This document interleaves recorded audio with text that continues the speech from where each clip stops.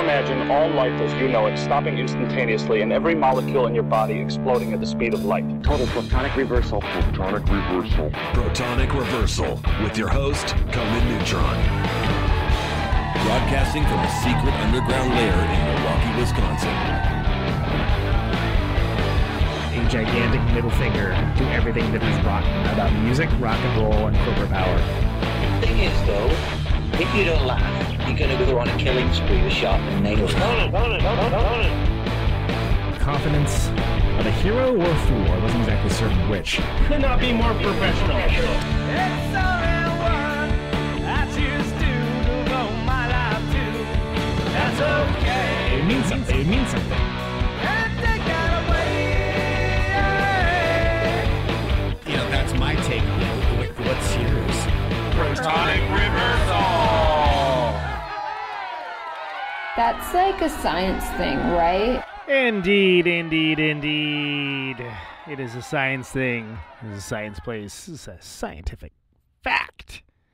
We are all up in your face. It is time for the one, the only Protonic Reversal. Welcome to it.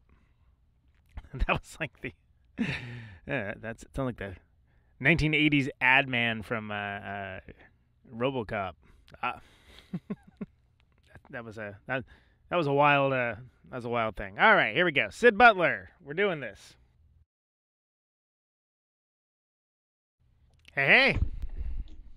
Hey, man, can you hear me? I can, yes. Great. I'm sorry this has been so hard for me to commit. Homeschool has kicked my butt a bit. Yeah, understandable. I mean, there's a lot of untold stories in rock and roll, and not the least of which is that parents are now teachers, as well as one of the big ones, really. Yeah, it's for me. It's the like, hey, Dad, can you get me this? Dad, I forgot my book for this class. Mm-hmm. Real cool stuff. Yeah. The or rock and it's roll like thing. we're at it's super rock. I put my tattoo sleeves on, shirt, and then I go to the store and get milk and eggs. But right. It's a daily occurrence. Exactly. Well, we're talking now, and it's a pleasure to have you on, and I'm really looking forward to it. So thanks for making the time, man. Doing my best. I'm happy to be thought of. Absolutely. Well, Sid, thanks so much for coming on the show. This is great. You've had a really amazing arc. I'm so fascinated by the AG band stuff, and in a really cool way, in a way that even if I didn't enjoy the output, which I do, it would be like, oh wow, that's like a victory for the weirdos. Like that's like punk rock representation in the bigger world. So while I do really want to get into Savy Fav, and I want to get into Frenchkiss and all the rest of it, I guess can we go ahead and start with that dude, you're a late night band, and it's awesome. And it's so weird. It's really, I pinch myself all the time. I definitely feel that I want Seth Jabor, Marnie Stern, Eli Janney. I feel like we won the lottery for all the punk rock indie kids in the world that never had a thought or a dream, or their parents said, no, this is stupid, don't play. Like, we just kept plugging along, and all of a sudden we're on a late night show playing punk music that we create every day. It's the weirdest thing ever. Yeah, it's a little bit surreal every time I see it, to be like, oh right, this is the thing. And granted, I guess if somebody wanted to diminish it, they'd be like, well, it isn't like when it was just Johnny Carson or whatever, which is totally the dick move. But it's awesome, because if you think about the fact, like, well, that's regular work as a musician, like doing cool stuff, but it isn't grinding out on tour and being up till like 3 a.m, like loading out the van and and all that other stuff. Yeah, right? I miss that part of my life so much. When you're in it and you're making those long drives and eating crappy food and sleeping on terrible floors or just bad beds, whatever it is, you're like, oh God, I just want something normal, like a normal job. And then you get it. And then you're just like, oh, I just can't wait to get back in the band. So it's definitely a grass is greener, but I'm not complaining at all. Fred Armisen pitched this idea to Seth Meyers and he went for it. And, I can't thank those two enough, but it happened really fast and just, it was crazy how it happened over like 2 weeks. That's really wild. So, and of course, you got Eli in there, as you mentioned, Marnie, which was also just, as a huge Marnie Stern fan, when I saw that, I was like, whoa, that's awesome. That's like so cool. How did that group of people end up being, if it came together that quickly, like how did that, I mean, that's got to be like a whirlwind, right? I mean, how did that all come to pass? So basically so I got a call from Fred Armisen one day saying, hey, do you know any guitar players that would want to be in a punk rock late night band for Seth Meyers? We're pitching it Incredible to sentence, NBC. Yeah. And I said, oh my God, yes, Seth Jabor from the Savy Fav is the best guitar player. I know. I mean, he's just an incredible melody maker. So he good. Just comes up with riffs. Yeah. Just like being with him since we were 17 or 18, I'm blown away with how quickly he can come up with a melody of any genre, of any kind. He's like a mimic. And so Fred was like, oh yeah, he's perfect. And he hung up the phone. And the conversation lasted about 25 seconds. And then that was probably in October.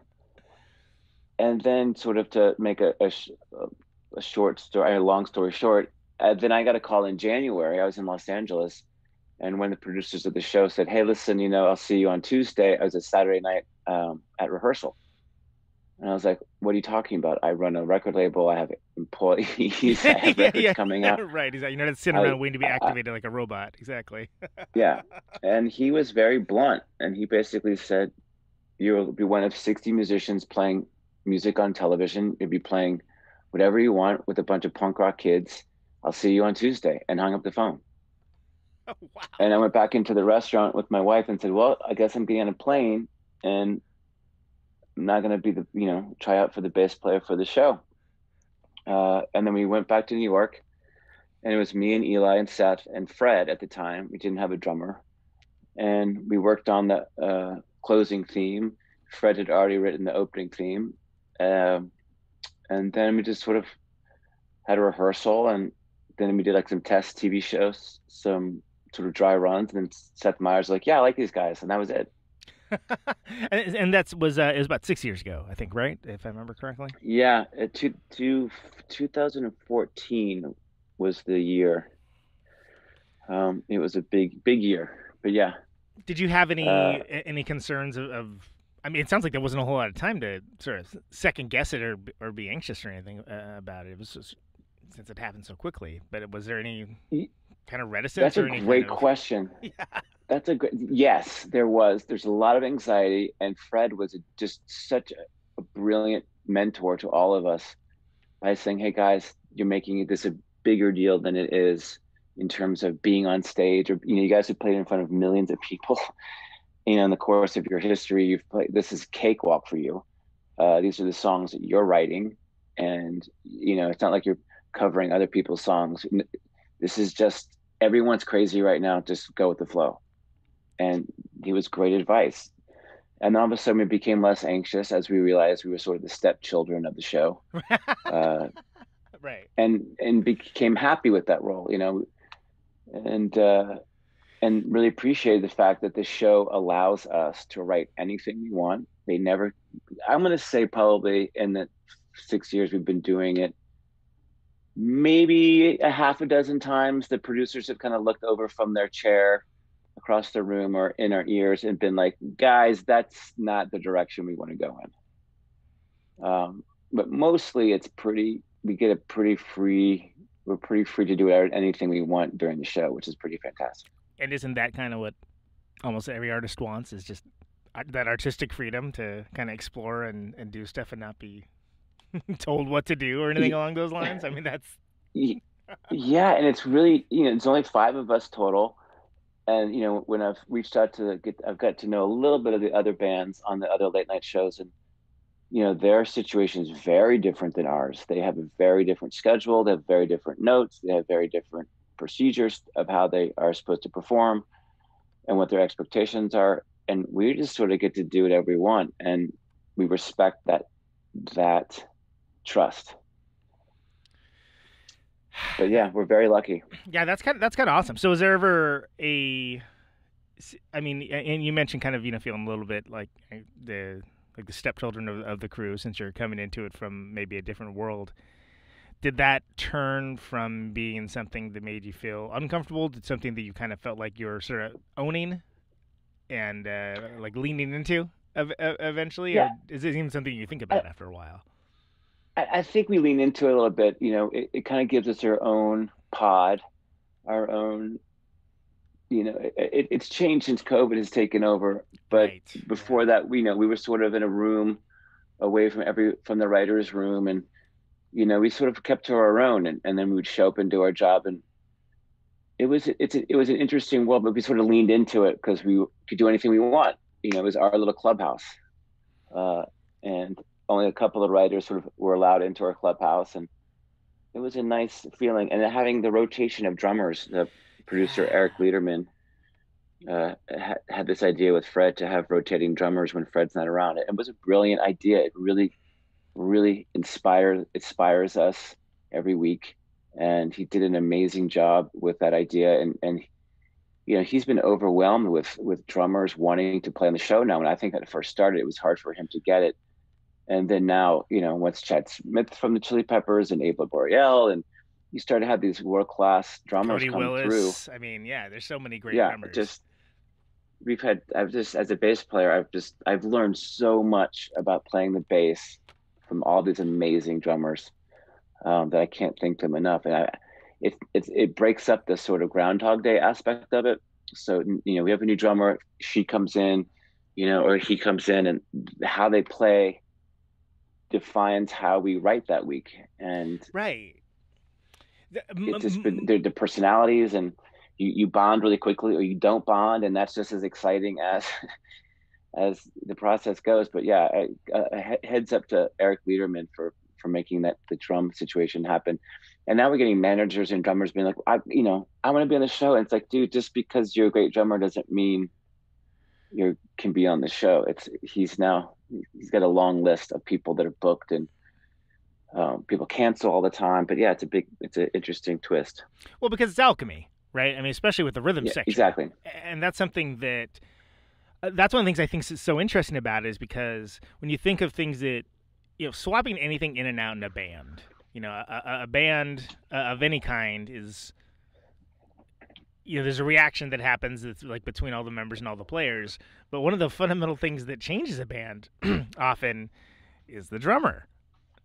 Different drummers play different styles, even like small, especially when you're coming at from terms of, being part of a rhythm section, that the slightest change in anything, you don't necessarily play the same way for even drummers that have a similar style, just because of small things that maybe are imperceptible to the audience at large. So it almost seems like what the AG band does with drummers is almost like when Saturday Night Live has like the guests that they write the comedy with. It's a great point.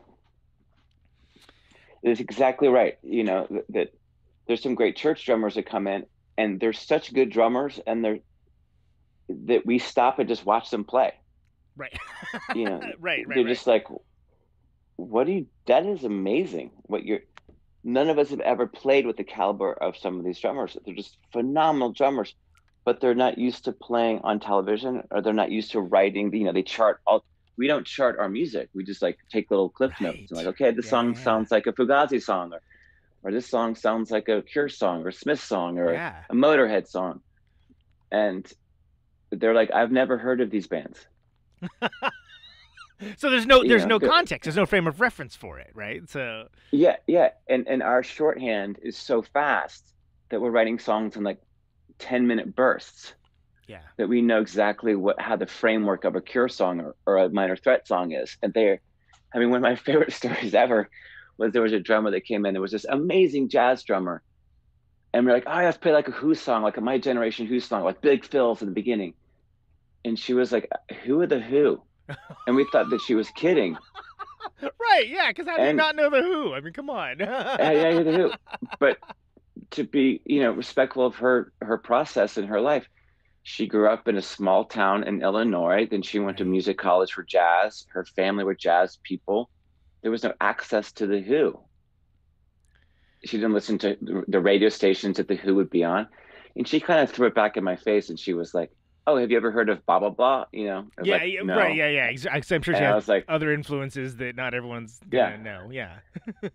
And I was like, touche, you got me. Anyway, you should know who the Who are. Yeah, you might like it, yeah. I understand if you don't know who Right to Spring are, but you should know who the Who are. Right. Well, so, and when you're, and it seems like there's a combination of, not having tons and tons of time to belabor the compositions and like, overthink them or put too much about it. It kind of seems like you might fall into like okay, first decision is best kind of thing. Do you feel like it's something where there's, I mean, at this point you've done it long enough where there's kind of like this a telepathy of what is and isn't working? Like, do you ever academically think about it? Is it more of a feel thing? Yeah, it's a feel thing. You kind of know, and then you have rehearsal. A lot of times the guest drummers will come in and they'll understand writing quickly.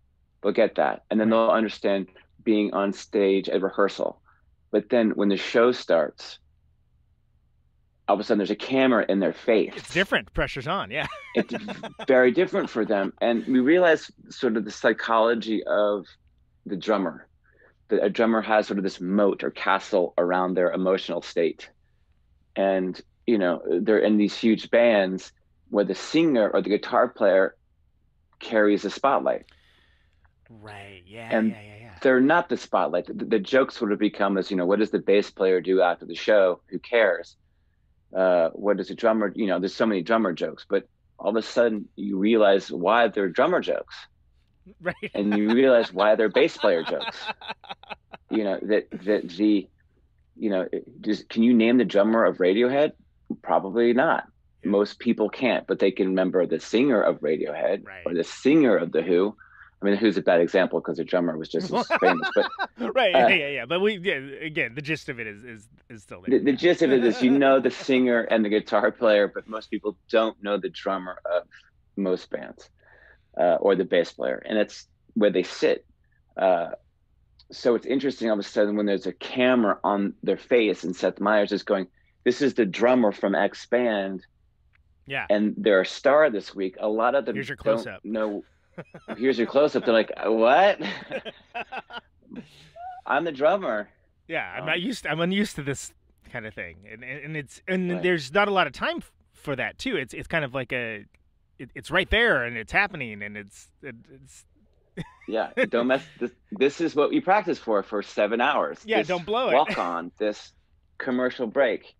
And there's so much writing, and we're hearing the show in our ears, we're hearing the song that we're playing in our ears, and we're hearing sort of the stage manager being like, okay guys, time to go. Yeah. So it's a lot of sort of juggling of sounds in your brain. And so a lot of people are like, they might do an extra fill, they might hold it too long, and we're happy to do it. We have to end tight with them. So sometimes they'll add an extra fill and throw the band off. Yeah. And we laugh at it, but we understand that the show is not like, sort of as great as they are. Only some have gotten worse during the week, but most of 90% of the drummers get after the first show, after the first fill, they go, oh, I got this. This is a different exercise, a different muscle. Yeah, works a different muscle group. And totally. then, yeah, exactly. And then they're great. But, we just keep calling it jazz. Every time we make a mistake, we call it jazz. Well, and nobody wants to be in the, I adore the Pink Floyd Live at Pompeii record, but there's that classic moment where Nick Mason's doing the fill when he drops the stick, and it's like right when there's a close up, which has to be, like he had to pissed somebody off that day or something. But in a way, it's awesome because it's incredibly humanizing. Because it's like, oh wow, yeah, these are humans doing this insane thing. We're on the top of this mountain and playing this thing. But nobody wants to have that specific Nick Mason moment by intent. It's something that happens by accident, and I'm not sure if anyone was thinking of Live at Pompeii at the time, but that certainly would be on my mind in a situation where just again noticing like how quick the cuts are and how quick moments come and pass and it's over immediately. Absolutely, and there's a lot of drummers that keep getting invited back because the show knows that they are trustworthy, that they know that they're happy just to be there. That's sort of like camp for the week. Yeah. A lot of these drummers are Grammy award-winning drummers or in bands, and it's just for them to hang out in New York for a week and have fun with a bunch of other like-minded musicians. And some people try to overcompensate, and I think that's when it gets tricky. John Theodore is one of the show's favorite drummers. Just his personality is great. His drumming is phenomenal. He just gets along with everyone. So he sort of is one of the best representations of people coming in and playing. He doesn't do too much. He does just enough to sort of show off and say, I'm actually a really sick drummer and could do a lot more, but I know how to rein it in. Right. And he looks great in a tank top. So, what are you going to do? So that works too. Well, because it's easy for some people to forget that, the best drummers are not necessarily going to be doing a Neil Peart impersonation.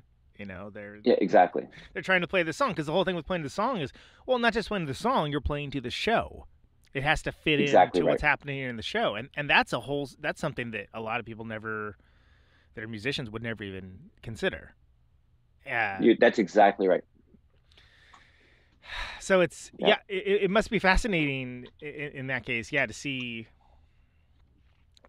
What people bring to it, like what kind of flourishes, what kind of where people choose to dig in, things along those lines. It's seems like it never would be boring. Let's put it that way. It's never boring, and I might love a drummer. I love how they play or she plays, or they play, and Seth Jabor might hate how they play. And right. It's not going to be a universal constant. Yeah, totally. Yeah, or he loves the drummer, and I'm like, this guy, or this is just, I have no idea what their feel is, whether, it's really interesting. It's been an interesting journey for sure, but I love it. I wouldn't trade it for anything. Do you have any kind of, and again, just because the rhythm section is so important in everything, do you have any kind of subtle or maybe not necessarily overt methods for kind of getting that shorthand for whoever you're playing drums with, how they play?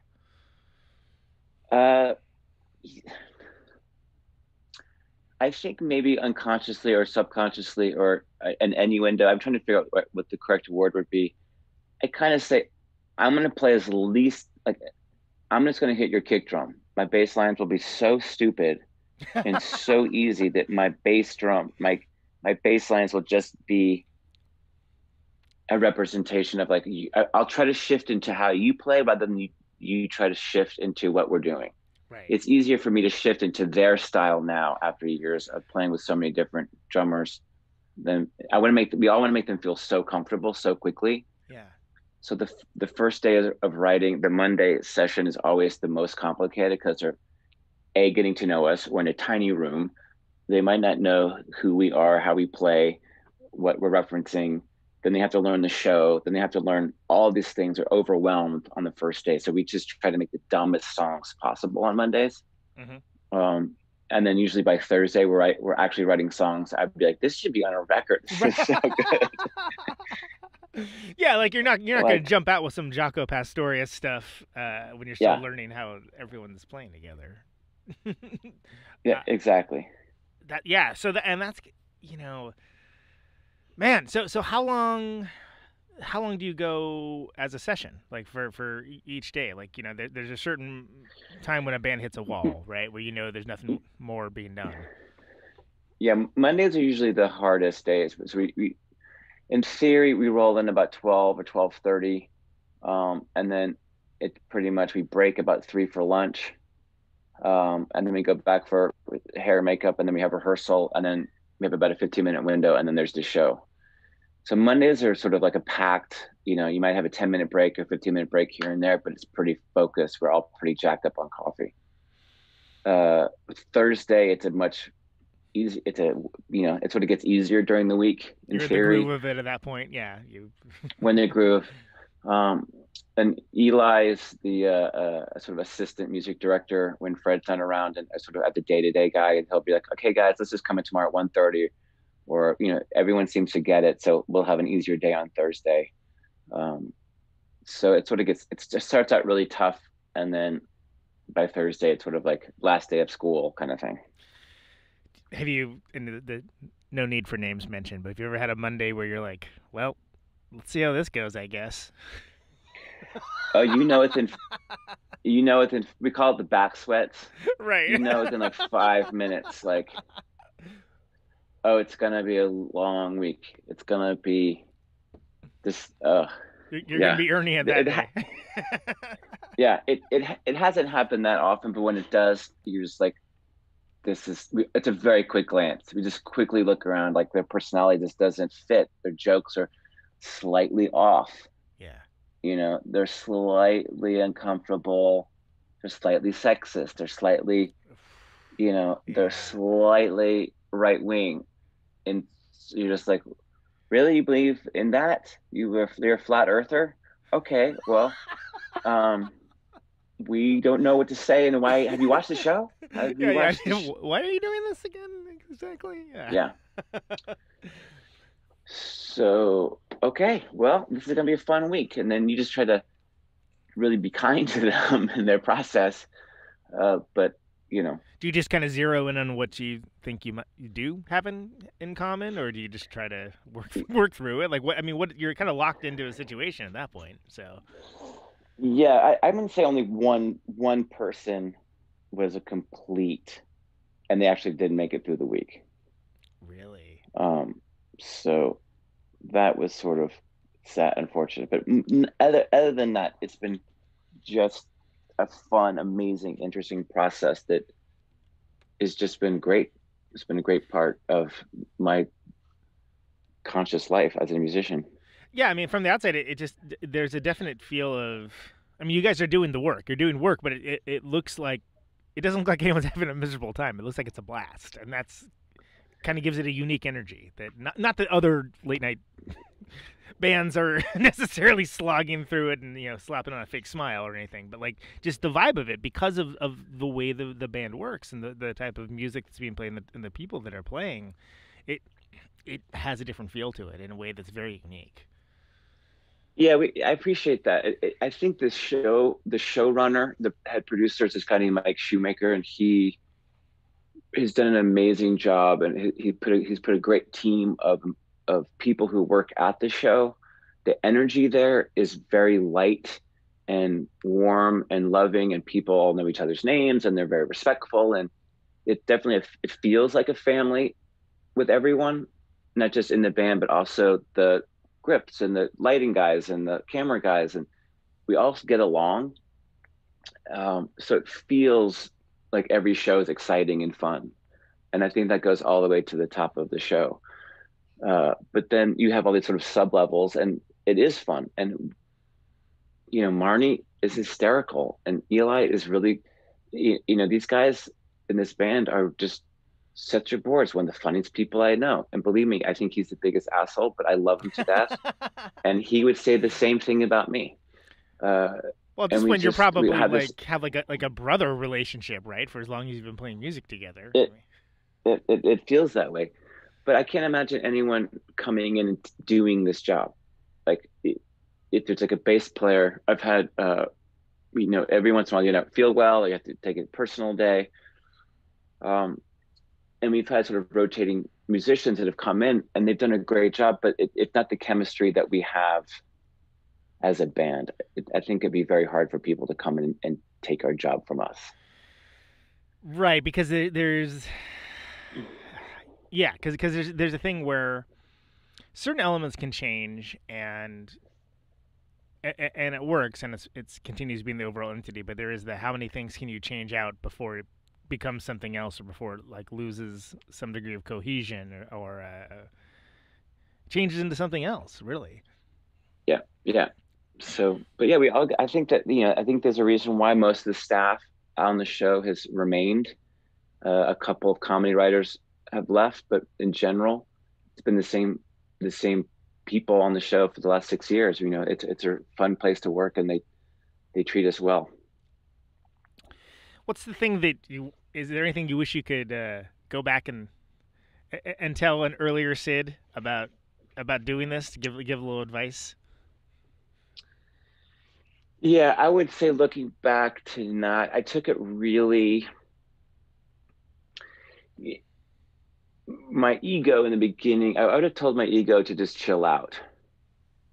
Like, just really enjoy it. I think I was really uptight. I think we were sort of uptight the first year. And we were also told we would probably be uptight the first year. Fred was like, you guys are going to be uptight. Don't worry about it. But just slowly try to let that go. And I wish I was able to walk in a little more relaxed day one, and a little more relaxed. Like, we're the step kids. It's cool. I'm happy to be a part of the, picked up and taken to the restaurant too. It's Seth's show. Seth is brilliant. He's funny. He's really sharp.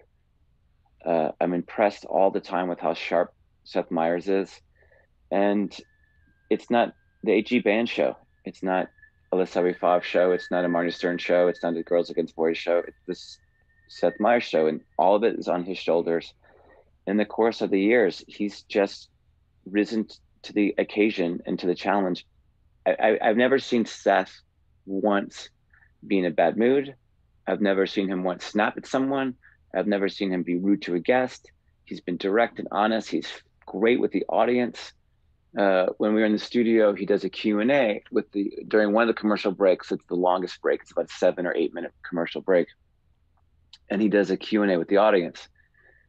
And 80% of the questions are the exact questions he gets asked every day. Which is like the equivalent of the Steve Albini being asked about recording in utero or something. Which, okay, here it comes. Exactly.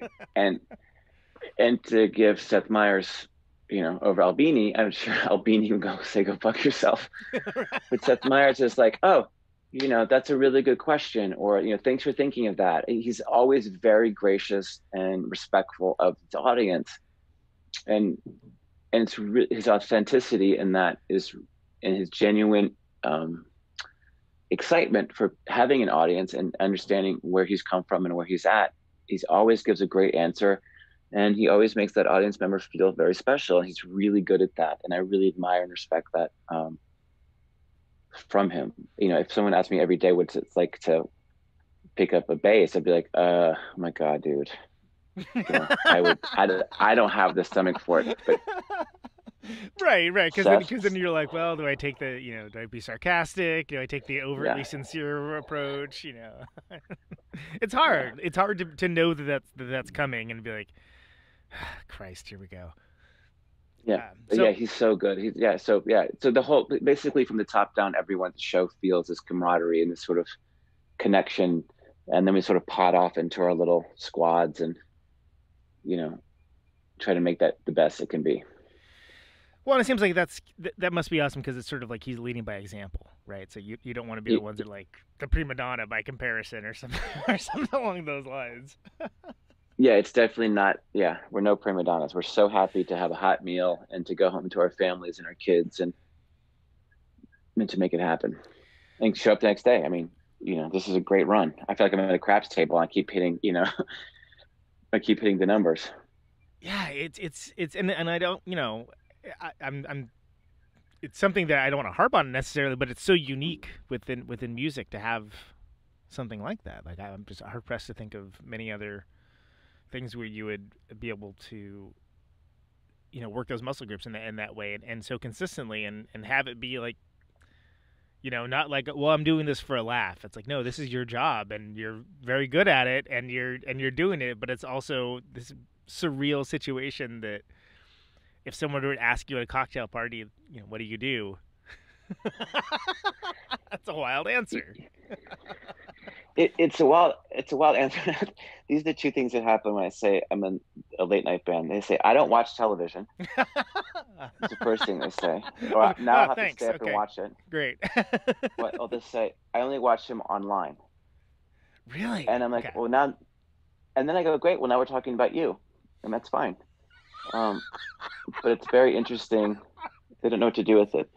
Yeah, my favorite story. Why offer that up? Like, who cares? Come on. But No, I don't watch TV as my favorite one. My favorite all-time story, I have to pass this on. When I was in middle school, I played trombone in the jazz band. And when I got to high school, I picked up the bass and I tried out for the upper school jazz band. And I didn't make it. And the jazz teacher basically was like, you're just not good enough. You're just not good. You just don't get it. You just don't get music. Sorry. And I was like, okay, fine. So then I put out a 7-inch with my punk band in DC. And I was like, look, Mr. Irwin, I have a record. I made a record. And he was like, it's not real. It's not real. The music you're playing is not real music. Wow. And then there's a friend of mine who lives in New Orleans who lives oddly close by to Mr. Irwin because he's retired now and lives in New Orleans. And she knew this story and she keeps laughing about it because then I put a record out, started a record label, put out multiple records. And every time he's like, yeah, she's like, Sid's doing really well. He's like, yeah, but it's just not real. He doesn't get it. He just doesn't get music. He doesn't get the business. So then when I got Seth Meyers, she reached out to him and she's like, Mr. Irwin Sid's he's playing bass in a late night band on television. And he was like, no one watches it. No one cares. And I was just like, it's such a Mr. Show sketch. It's so good. Exactly. Yeah. It's like, come on, man. Really? Like you're committing to the bit at that point, right? He's really committing to the bit. But, it's such a funny place to sit to be like, okay, yeah, I don't play jazz every night in a smoky cocktail bar in New Orleans. But you know what? That's fine. That's to keep you humble, I suppose, right? Knowing that no matter how much of a hotshot you think you are, there's your music teacher that thinks that no matter what you do, you ain't shit. Exactly. My wife is an actress and she does very well. And I remember there was someone along the way that was like, yeah, if you're not doing Shakespeare, you're not a real actress. And she laughed. She was like, oh my God. Oh my God. That's so ridiculous, amazing / indicative of a larger cultural trait. The no sell. Yeah, I mean, yeah, she's an Emmy-nominated actress. She has done very well for herself, and more people watch the show that she's been on than watch many shows. Or many Shakespeare festivals. So I'm very proud of her. Yeah, exactly. Who's watching the Shakespeare festival, really? I mean, no diss to Shakespeare, like obviously, but it's like, come on. I mean, that's the indie cred of theater. To be sure. Yeah, exactly. So I'm a hugely Savy Fav fan. I realize we actually haven't talked about Savy Fav at all, like even a little bit. Do you mind kind of going through some of the records and kind of going through some of that with me? I'm happy to. Cool. So the first one, which I went back to, I kind of came in right after Cat and the Cobra, and actually I think it was when Rome Upside Down came out. Right. My introduction to Savy Fav was I was in Chicago for work or something along those lines. I can't remember. And I was talking to someone at a friend of mine at a Shellac show, and I was like, "Oh, I'm gonna go over to the Empty Bottle and go see the Dismemberment Plan." To which she said, "Make sure you get there in time to see Savy Fav." I was like, "Really?" It's like, that's very nice. She was like, "You will not regret it. You will really enjoy it." I'm like, "Okay." And this is someone who I trust, so I did, and I saw you guys, and sure enough, I was like, these guys are freaking awesome. Like, I had no idea. I was like, I had maybe heard the name before. I was like, was that French? How do you even say that? Ha ha ha. Like that kind of mindset. Right. And you guys blew me away. So it was something where there's a certain mindset that to have a band like that, and when you have a front person who's as engaged in that way, and just incredibly sharp, like how Tim is incredibly present and thoughtful too. You almost expect to see like a David Yao ripoff or like a Iggy Pop ripoff or something, but that's not what he does at all. And it's something that brings in the crowd immediately, and it's something that wouldn't matter if the band wasn't, shit hot tight and and ripping it up and the songs weren't good, but. It was that band is quite the package of personalities and quite the package of players. And it's something that I think is, I hope that people know, because it kind of seems like that era of weird music is sort of downplayed in terms of this, there's almost like this 90s fetishism now going on, which is interesting. And it just, when I think back to it, I think Savy Fav is one of the definitive bands of that decade. And that's very kind of you to say. So, I mean, and of course, it didn't necessarily start off like that, but I just kind of like to start off from the beginning. You guys were a Rhode Island School of Design origin, right? That's how it all came together? Yes, we all went to Rhode Island School of Design and met there. We were all sort of playing in different bands there in different projects. Tim was in a band called Mr. Belvedere.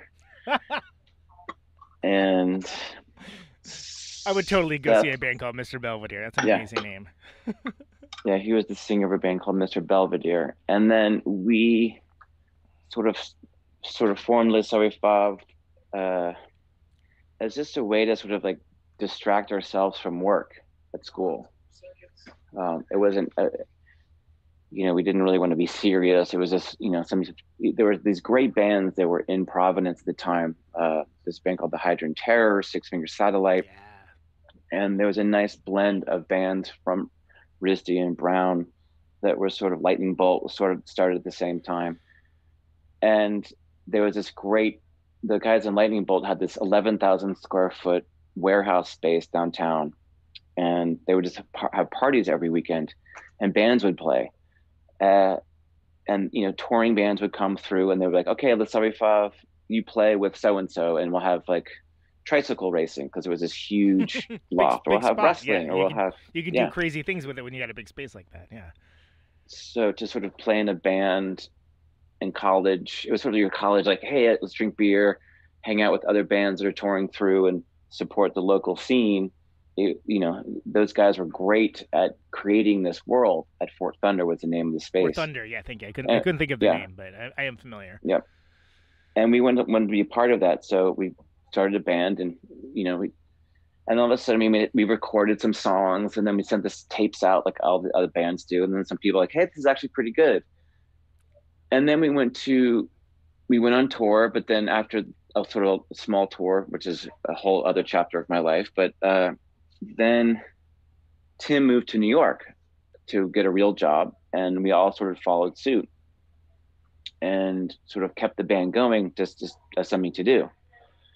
And Tim lived in a place in Williamsburg with Pat Mahoney, who is now the drummer of LCD Sound System. And he was the original drummer in Les Savy Fav. And we just would have practice there, and they would have parties, and it sort of was a continuation of our college life, but with real jobs. Right. And then Les Savy Fav started to sort of carve out its name as the Yeah came up, and as Interpol came up, and the Strokes, and all these scenes sort of came up, and it sort of mirrored or reminded us of the days in Providence where we would be asked to play on these shows with these bands that were sort of on their way up or coming through, or we knew that we were not going to be the Yeah or the Strokes, but or Interpol or whatever those bands were. We were just sort of these art kids that just wanted to have a good time at a show.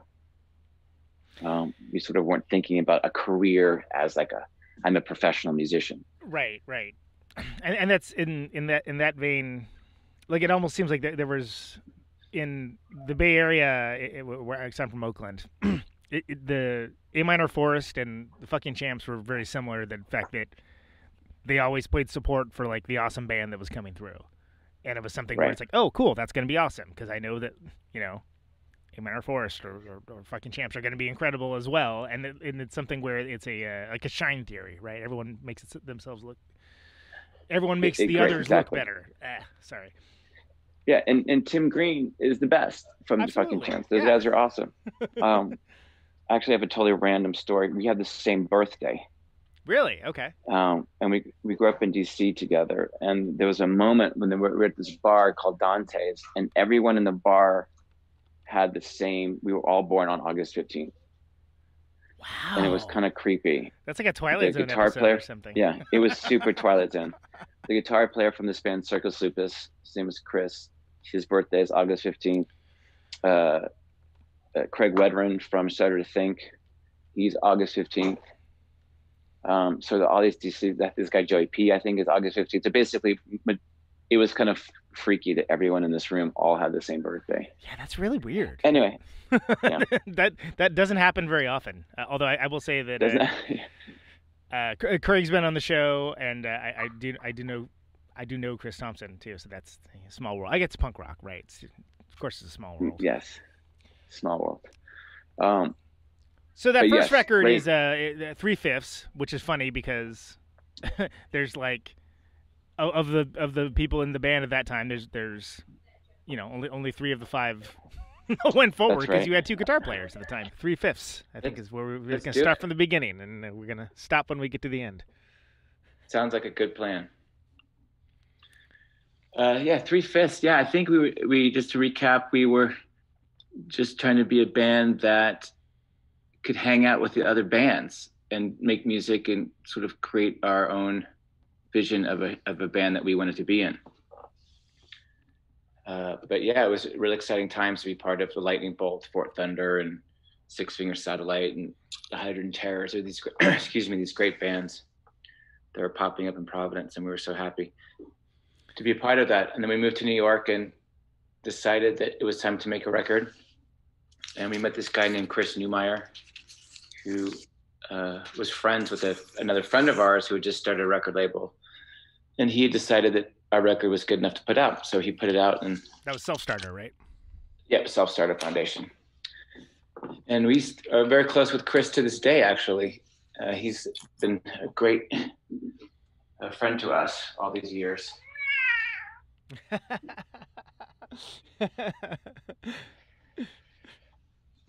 We have a cat that I hate, but we have. We have a cat that really wants to be in on the discussion, I think, is what it sounds like to me. She does. She also wants to be in the discussion every morning at 5:30 in the morning. Yeah, I know that. I know those feels very well. Yes. It's like, why are you activating right now? This is not for you. Yeah, it's funny. If I say I have a kitten, people are like, oh, I'll take a kitten. If I say I have a cat, you want a cat? They go, no. Yeah, it isn't cute when they get older, right? No, they're not cute when they get older. But she's a sweet cat. I have a soft spot for her, but she does. Every morning at 5:30, I want to throw her across the room. Yeah. It's amazing how cats can simultaneously be like so nocturnal, but then also so incredibly active at the worst part of the morning, where you're just like, oh God, why? My favorite now is you just see him like snoozing like all day, like resting up for the evening lays about. Yeah, agreed. That's her in a nutshell. All day, sleeping on our bed. What are you gonna do? What are you gonna do? Cats, exactly.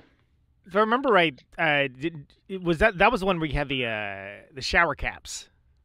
Yes, right? That's right. Which is a pretty clever little extra thing. Was that just like a hey, let's do something cool with this kind of thing? Was there another idea behind it? I think there's a couple ideas behind it. One was we wanted to do something unique and sort of artistic. And then I think Chris came up with the idea. I'm pretty sure he came up with the idea of the shower caps. It was a great idea conceptually. Now I think the records are unplayable because the whatever plastic resin or something is in the shower cap does not didn't go well age well. Yeah. If you can find one on eBay that plays, congratulations. Sweet. But yeah, Chris, I think, they were like it was also just cheaper. Like you could just get the vinyl made for a certain price, and the shower caps you could buy in bulk. So it was actually cheaper than getting the cardboard. Yeah, the packaging. Yeah. The packaging's a hell of a lot cheaper for sure. That almost reminds me of I think it was a Tumor Circus that had the collector's record that had a hole drilled in it, so you couldn't even play it, like the ultimate collector's item. Right. Oh, I like that. I never knew that one. Yeah, that was James Tornay from King Snake Roost and Steel Pole Bathtub with Jello Biafra. And yeah, you couldn't even actually play the record, but it was sort of like a statement on like the collector's market. Collectors. Yeah. And the fetishist item, if you will. Right. That's very clever. So yeah, and that one had Je T'aime, it had Blackouts, False Starts. It had some songs that kind of still, you guys would still pull out live, like all through the years. Like it endured as something. And the reason why I say that, especially when there's any kind of lineup change, or not that there was not that you guys were playing ska or anything, but like stylistic shifts. Sometimes there tends to be a tendency to abandon older material. But I always appreciated that as a catalog band, like you guys would still pull those out when appropriate, and it still sounded vital, like it still worked, like within the rest of the set. Was it? Well, I appreciate that. Yeah, I think that there's. I mean, as long as Seth is playing guitar, we just would always try to keep those songs. I mean, we wrote them and we loved them. I think since Savy Fav wasn't cranking records out, that we sort of really cared about the songs that we wrote. And going on tour, or just being like, hey, maybe someone from that's here to see us is 45 years old and was there from the beginning, so let's play a song from that era as well. And it just helps us complete our set list a little easier. It's like, okay, 2 songs from 3/5, 2 songs from Cat and the Cobra, 2 songs from Rome, and then 4 or 5 from the most recent records. But they're just fun to sort of dig up, and they sound fresh when we go back and like, oh yeah, how was that? Oh yeah, Je T'aime, that was so much fun. How does it go again? Right. Yeah, and I was just gonna say, it seems like you really would put sets together almost like you're making a comp tape or something, like for other music fans, other music nerds. Yeah, we definitely definitely our approach. It's not just like, here's our new record, I hope you like it, and we're not gonna play anything off the old ones. Yeah, and if you don't, pound sand. Yeah, and some of the songs on the newer records we played once, and we realized they were just meant for recording. They weren't really good live. Oh, and so we sort of, since we cared about the live show, we care about the live show so much that we're like, okay, what songs are the best live that will keep people's attention for 50 minutes? Well, and those are, that's the difference between making records and playing live, right? If you have a deep catalog too, that you don't have to play every single song, and you also having the awareness of knowing when something is working and when something doesn't live, or when something like not that it isn't working, but just that was fine, as opposed to like but this one rips.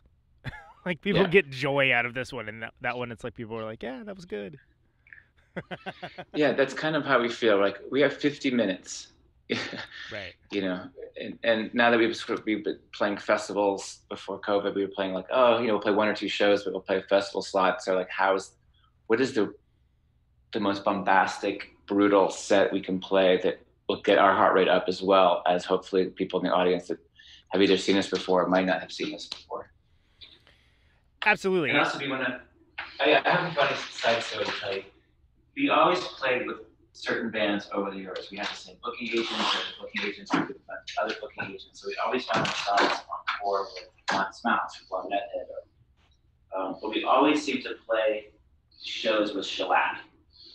I don't know what it was, but it was great to play with Shellac. They're amazing. And they would always kick our ass. They would always just blow us out of the water. They're such a phenomenal band. And there was one show in London, it was somewhere in Europe, and we had one of our best shows ever. And they were playing after us, and I literally walked past Albini, kind of bumped his shoulder, was like, yeah, good luck. And they had one of their worst shows, I thought. Oh no. And then the next show we played ATP with them, and it was like a Halloween ATP, and they dressed up as Dracula, the Mummy, Frankenstein, Dracula, or something, and they were so good. Yeah, they were the best I'd ever seen them in 20 years. And he walks off stage and he was like, "Yeah, good luck with that one." It was such a good touche. I laughed so hard. I was like, "Yeah, you got it. You guys are back on top." It was such a nice moment.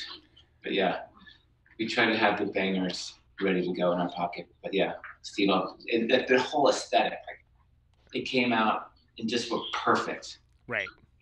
Everything about them were the costumes, how they played, the vibe was perfect. And then I just remember smiling to myself, going, "God damn it, that son of a bitch." You son of a bitch. You son of a bitch. Yeah, I've seen that band quite a bit, and I'd actually venture to say that even like their like less awesome shows are at parity with some bands' best, for sure. But I've been lucky enough to see like 3 or 4 where it's just like, well, hell, all right. That was an experience, and it's something to behold for sure.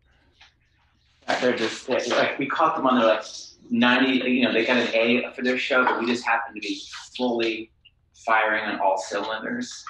Right. Probably a top 5 with Savy Fav show. But, I agree with you. They're so good. Something that.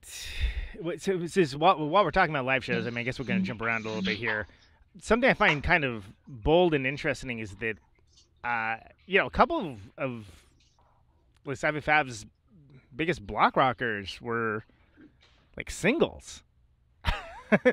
Like Sweat Descends was never on any record, right? You had like the Inches was the compilation album that you put out on Frenchkiss, and it's it's there's a few band. I guess the most extreme example of that would be like The Who, right? But but there are bands that like that, much like a lot of things with that band.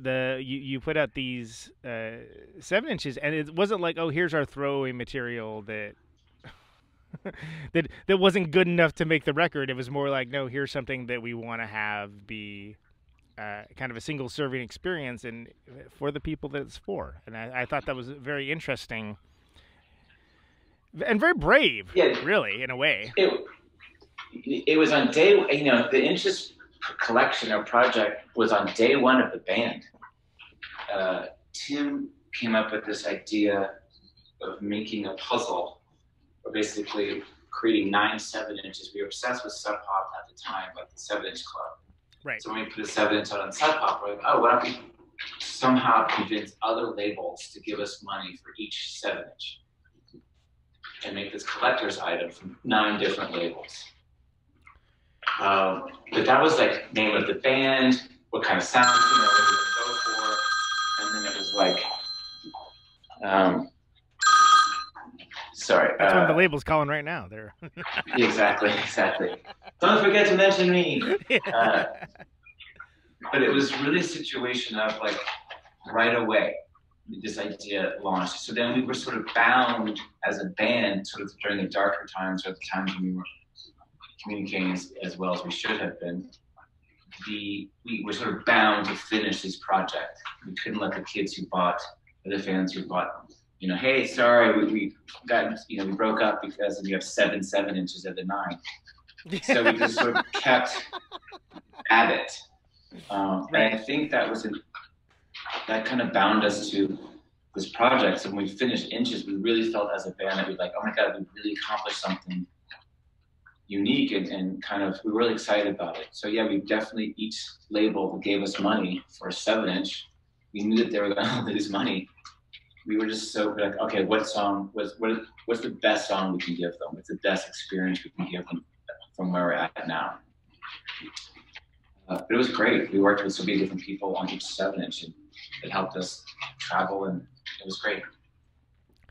Yeah, I love the Inches project. So you were saying that it was something that you kind of conceived originally, like from the top, like from the original conception of the band, huh? Yes, once we get, the first one was the Sub Pop 7-inch, and then we did a DeSoto 7-inch, but basically it was like right away. So like Tim came up with the idea of, I believe it was Tim. Let's lock in with 9 7-inches and then put them all together as a puzzle. And he came up with the artwork pretty quickly on. So it was just like finding the labels that would do it. Yeah, I would say that it was pretty, really early on. Once we put the 7-inch out, the idea came to Tim to like do this whole thing. Yeah, because it's interesting because there is a kind of small club for something that vast in scope that is clearly just done for the love of it, right? Like it's not like you're doing that because it's expected to be like some huge seller necessarily, but it's something where you're just it's like catnip for music nerds to a certain degree. Yeah, totally. And I remember when I got the second one of them, I was like, oh, there's like a unified theme to this, like that's, and then I started checking and be like, they've been doing this for a while. And then it ended up being like over like the course of like almost 10 years, right? If I remember correctly, before the compilation came out. Probably, yeah. It was probably that long. And, along the way, we were just like, hey, we would just meet people, be like, hey, you put a job doing this collection. But it was great. It was totally wonderful. It was a really nice journey. And on that, I think, Meet Me in the Dollar Bin as a former record store employee was something where I love that ended up being like, one of the first ones, because it was such a perfect example of like the self-aware but like celebratory. Yeah, exactly. Of Welcome to the Savy Fav. Right. Well, I don't want to jump around tons and tons, but I do want to talk a bit about Cat and the Cobra, which the first time that kind of came to my attention was Dishonest Dawn, because it starts with the CD skipping, the one of them does, and that's the hook, which is something that's like perfectly indicative of the time. And of course, for the younger listeners, there were these things called CDs, and sometimes if you had like a chip player or that you bounced, or if you moved weird or something, you would get a CD skip. Talk about like making records versus like live and things along those lines. Where did the idea for that song, like having like a CD skip as a hook, come out of? Because it's very unique. Again, that was Tim's idea. We were just playing around with texture. I think that the overall the push and pull of Savy Fav inside the band is that half the band wants to write melodic hooks and try to sell records, and then the other sort of conceptual part of the band is to destroy that idea as much as possible. So it's like a car that's not going to go anywhere. It's like you want the best car, but it's like Picasso. You want to draw something so well and then destroy it.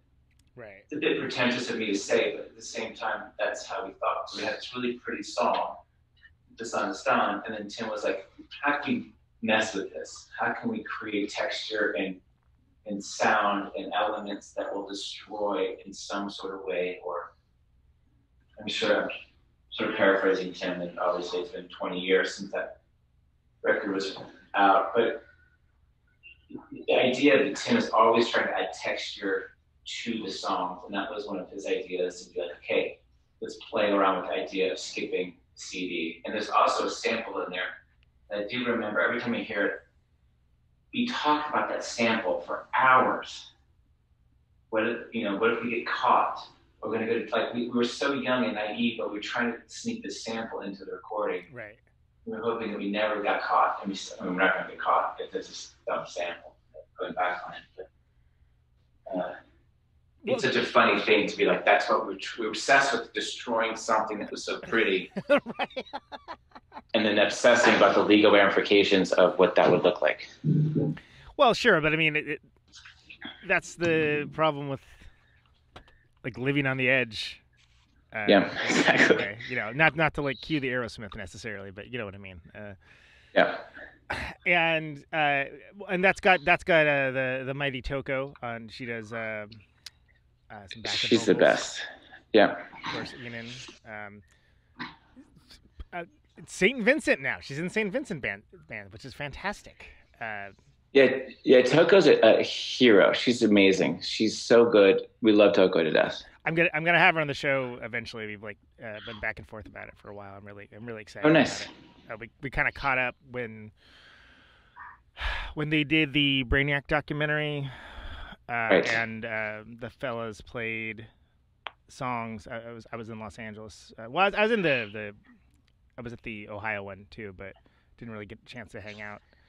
But I had the remaining Brainiac dudes on the show, and we got to hang out afterwards. And God, what a powerhouse she is! She's freaking awesome. Yeah. Also, Brainiac was really good too. I mean, don't get me wrong, but specifically since we're talking about the Orchard, that got me just to thinking just what a kind of unsung hero of weird music in a certain way. Yeah, no, Toko's she's the best. Her voice is amazing. When she was in Blonde Redhead, I preferred Blonde Redhead when she was in it. There was just she's had like a mysterious elegance to her. Yeah. And it just added to that song so much. It added sort of this haunting quality to it. Yeah, I was so glad that she is on another record later. She came back and sang another song, I think, on Let's Stay Friends. Oh yeah, that's right. I forgot about that. Yeah, that's what we'll get to. So, Cat and the Cobra, was that the first Frenchkiss release? That was the first Frenchkiss More release. to come, says I. Nice. And I had no idea what I was doing, but it was a blast to fail a bunch. But yeah, it was great we all came together to make that record happen and release it and sort of form the label. And here's a little trivia bit: Juan Mysterio from Brainiac. Mm-hmm. It was the initial partner in Frenchkiss. We were the ones that started the label together. Oh wow! I actually didn't know that. Okay, interesting. Yeah, and then about 6 weeks into it, he was like, "Yeah, I don't want to do this." Well, because it almost seemed like you guys were doing like your own version of like the Discord thing or Touch and Go, but like a macrocosmic. Microcosmic. Yeah. I don't know which is right. You're absolutely right. And I literally called Ian Mackay and I called Corey and was like, "How do I do this?" Right. And they said, "This is how you do it." And they were, to this day, Corey and Ian are my heroes, and they gave me so much good advice. And they said, "You're going to make a lot of mistakes." And are you writing a biography? Anyway, sorry, my wife had to ask me a quick question. No, that's fine. Yeah, they were great. They were really good. Ian was just like, keep it simple. And Corey was,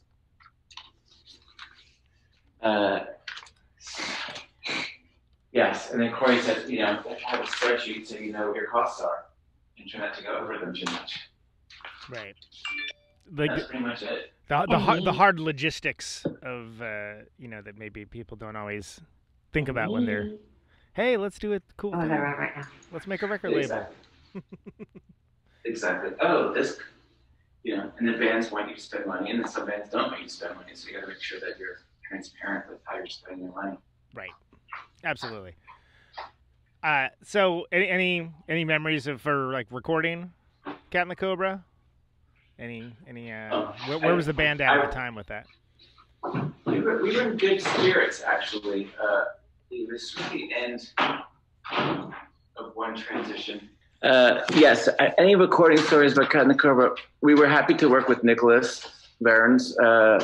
He and James Murphy had sort of split amicably and wanted to focus on their own careers a bit.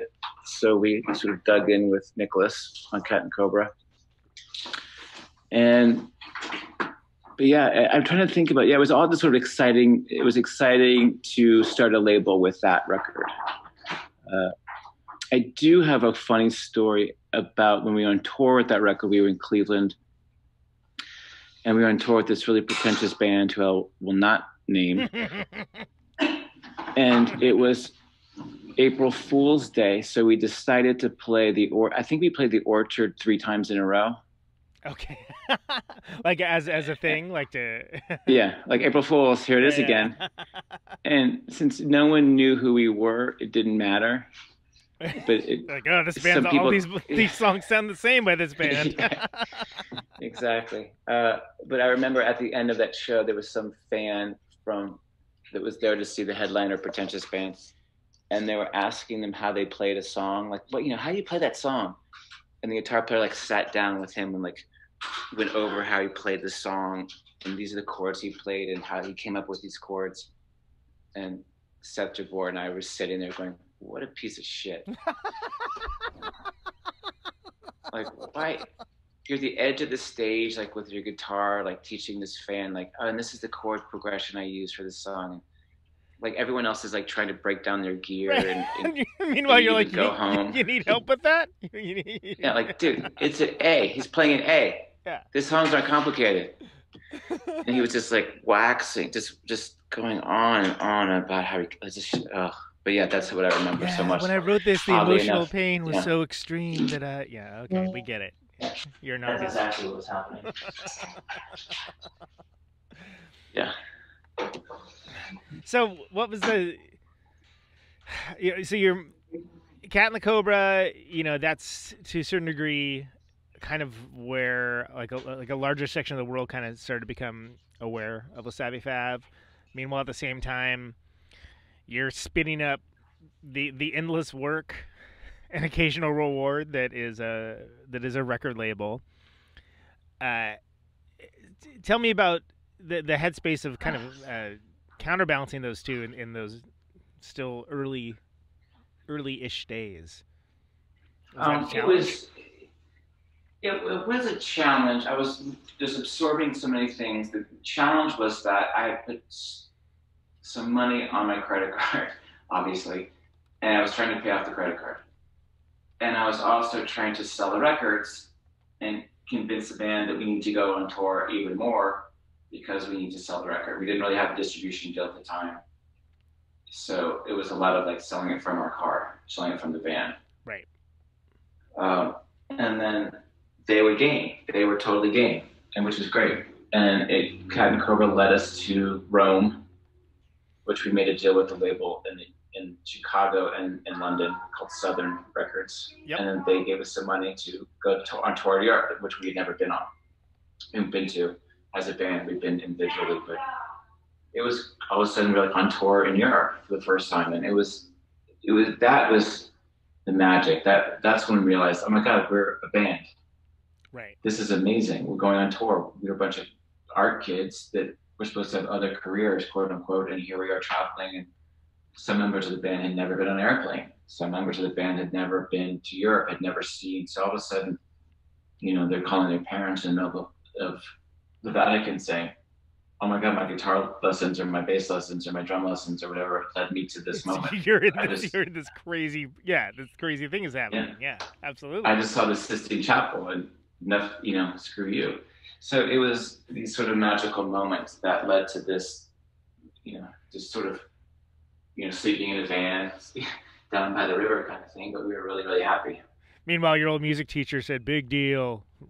Yeah, exactly. I should reach out to them, like, hey, did you ever see the Sistine Chapel? I saw it multiple times. It's really cool. You should see it. It's pretty good. You should totally see it. Yeah, it's pretty cool. It's smaller than you think, and yeah, I saw it pre-COVID. I don't know if that means anything to you. Son of an asshole. But it was just a great, and then that tour led us to Rome. Right before Rome, Gibbs Slife, who was playing guitar, left the band. He big sort change. of got a job. It was a big change. And he got a job he couldn't refuse, basically. And we totally respected it. And it was great. And then Tim also, it was sort of a moment also, Pat was like, you know what, I think, maybe this might be my last one. So it was just a great moment when I feel like Rome, to be honest with you, and I think Tim and Seth, we sort of feel the same way, that Rome is kind of where we became the Savy Fav. Right. That's when we had our shit together. We knew how to set up our amps and dial in and do sound checks, and we just knew what we were doing. And we also it was a time when Seth Jabor sort of stepped up as the guitar player. He was like, big time. I can write riffs, but I also can do other things. And it was also, we had gone on tour played some shows with the Mars Volta, and at the drive-in, and Omar had bought this Line 6 pedal that we'd never seen before.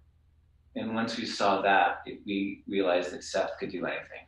It basically was a magic spell in which we unleashed Seth Jabor into the world with that Line 6 pedal.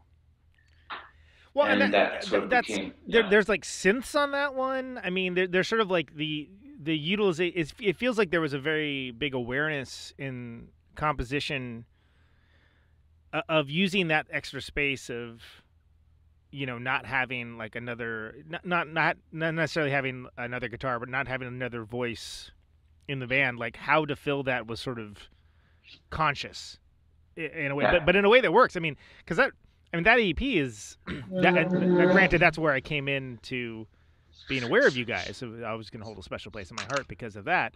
But I mean, it doesn't even. It's like under 18 minutes, and there's like 5 rippers. And it's sort of like it occurs to me that even now, like if you just needed a quick, because people's attention span has devolved down to nothing. If you just hand them a copy of Rome or whatever, point them to like a thing that plays it on the computer, I think that's still as good as an intro as ever to like Savy Fav and what you guys did, because it's relentless but also fun. And as much as I still enjoy the first 2 records, it's like definitely that's where the epoch of that era of like Savy Fav began very clearly. Yeah, it feels to us as the band that we sort of came together at that moment, our ideas, and we were allowed to explore them. And we trusted each other 100% in that moment. If that makes any sense at all. We weren't like, oh, I'll rely on Seth to do this work. Everyone said, you play bass, you play guitar, I'm going to sing. We all know who we are. We've been here. We know what this feels like. Now let's just step up. And that's what we felt like we did with Rome. Right. There was that trust there that you kind of need to to be able to transcend. Yeah, I remember when we were actually recording Rome, written upside down, in the space. We were just sort of looking at each other and we were in the moment. We were so present with the sounds that would be created that we sort of been chasing that feeling ever since. And every once in a while we'll sort of come close to achieving it live. But that's why we keep playing it live, because it allows so much of our expression to be there. But we're sort of, I'm at least I don't want to speak for my other bandmates, but I'm sort of chasing that sort of perfect moment of like, wow, this whole thing came together. What's up with the title? I think Tim or Seth, someone in the band had written or had read I Claudius or something, and they were talking about hexes. Mm-hmm. And we thought it was basically just fascinating that the idea that you were basically putting a hex on somebody by writing something upside down. Oh. It was based on the idea of basically creating paranoia, witchcraft, or sort of back in the days of like, oh, a dead cat crossing the road. It's making someone so paranoid that they sort of lose it themselves. But Rome, I think Rome written upside down was a hex. Well, then if you had the physical thing, it is actually written upside down on the record too, which is there's actually there's a name for that concept. I can't remember what it is, but it's where the visual aesthetic that you see matches the thing that it is written. You know what I'm talking about? There's a name for that. I do.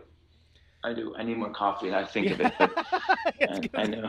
I was gonna say, ask me right before I go to bed tonight, and I'll be able to tell you what it is. I'm sure. Yeah, just add it into this interview later, and just be like, oh yeah, bleep. Yeah. have a real abrupt edit. What Conan and Sid are talking about is called.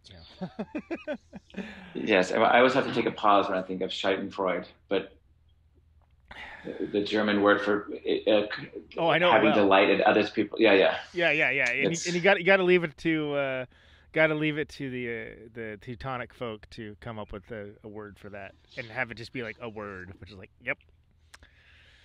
Of course, makes sense. Yeah, exactly. Makes sense. You guys would figure that out.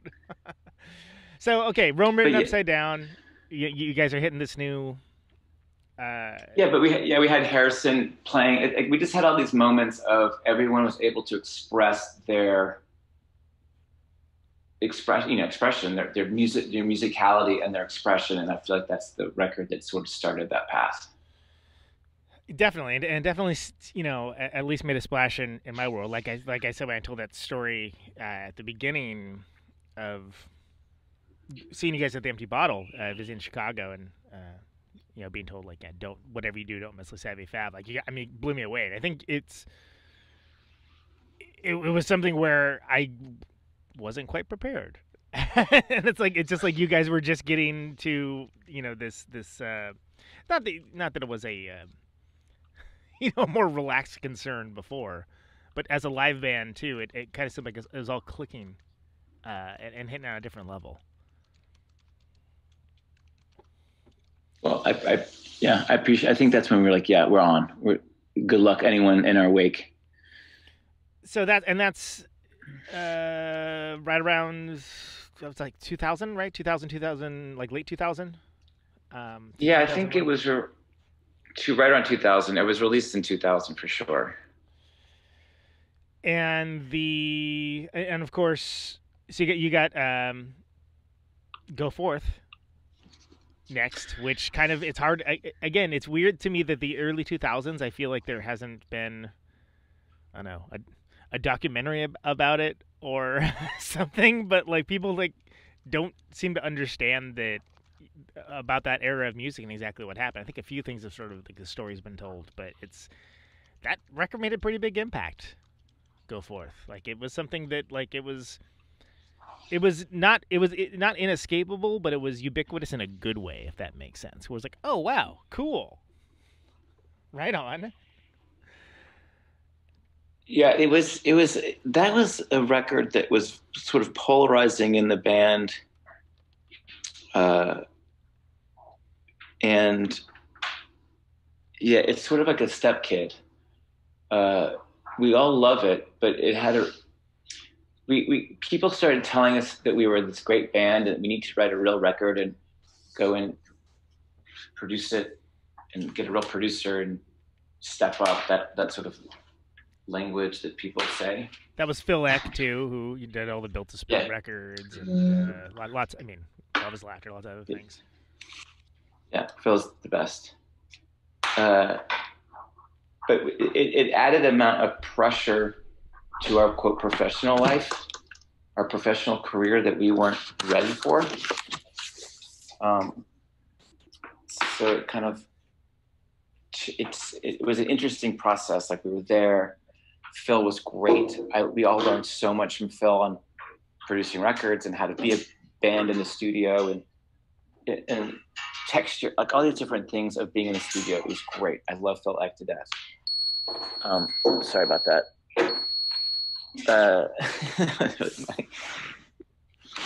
But the pressure of that record sort of changed things. I think after that record, we went back to the 7-inch collection to be like, oh, we need to control this. We need to feel comfortable with who we are. It had a funny taste in our mouth with it. So all right, so that's interesting because from the outside perspective, it's just, I mean, it's just a block rocker. Like, it's a relatively unrelenting, super catchy record. Almost, again, not to immediately draw the comparison to another band, but I just think about it in terms of keep it like a secret from Built to Spill, where it's like, oh, this song's great. Oh, this song's great. Oh, this song's great. Oh, this song's great. Which is, God, every band kind of hopes for that. But it sounds like internally maybe there was, what was it more like for direction, for sound? Like, what was the, you mentioned like it didn't sound like there's like unease necessarily, but was there just this idea of like, was it more broad-based appeal? Is that what it was? I think, I'm going to be fair to my bandmates. I think I had come in being like, okay, guys, the record label's real. And we now have some money to make this record. We have some money to bring in this producer. We have some money now. You know, this is sort of our shot to sort of make it the best record we can, the biggest record we can, the most, you know, popular record we can, whatever it is. I sort of was in the room with that feeling. So I should be fair to my bandmates. But at the same time, I love that record. I think Phil did a great job. There's so many beautiful melodies that Seth does, you know. But I think there's sort of a slight wink to me in a negative way, which is with that song Bloom on Demand. Because I was like, come on, guys, we got to do this. We got to do this. And Tim was like, I can't just be someone that I'm not. And I think there was some, come on, just try to sing, you know, try to do this. And I think he kind of was like, guys, you know what? That's not who I am. And looking back, I really respect that communication that he good on him for knowing those limits, right? And for knowing where he was at and being aware of it rather than just internalizing it and being, you know, have that manifest in a different way. Exactly. So I think I was the rotten apple in that bunch. But I still love the record, and you know, I learned so much from Phil on producing records and how to even communicate with bands and what was needed. And so that part of it was a great experience. But I wish he kind of came back to some of those songs. You know, there's some great ones in there. I mean, I love No Sleeves. It's one of my favorite bass lines. I just love that song as well. So that's fascinating because to me it just seems like again from the perspective of a listener, it just kind of seems like that would be just a triumphant romp, especially because like tonality, like none of that stuff that you mentioned internally comes across at all within the record. But then there's a difference, you know, like look at Fleetwood Mac too, you know. I mean, you don't know if you didn't watch the behind the music, you wouldn't have any idea. Yeah, I mean, we all getting along and happy, and all those moments were great recording it. But I think I was just uptight about trying to was it kind of like reach for the brass ring, kind of in your way, kind of mindset. Yeah, I think I wanted something that they didn't want. Gotcha. Well, but also to be fair and context-wise, there was a kind of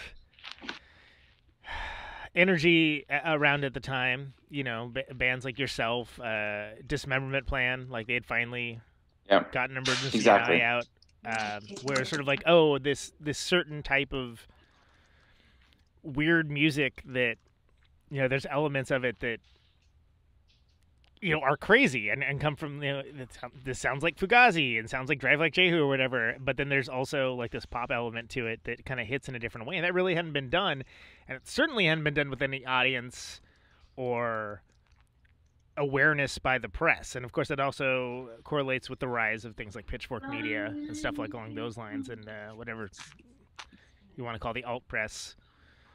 At the same time, it kind of seems to all be happening at once and be happening during, like, if not a gold rush, a silver rush. Yeah, totally.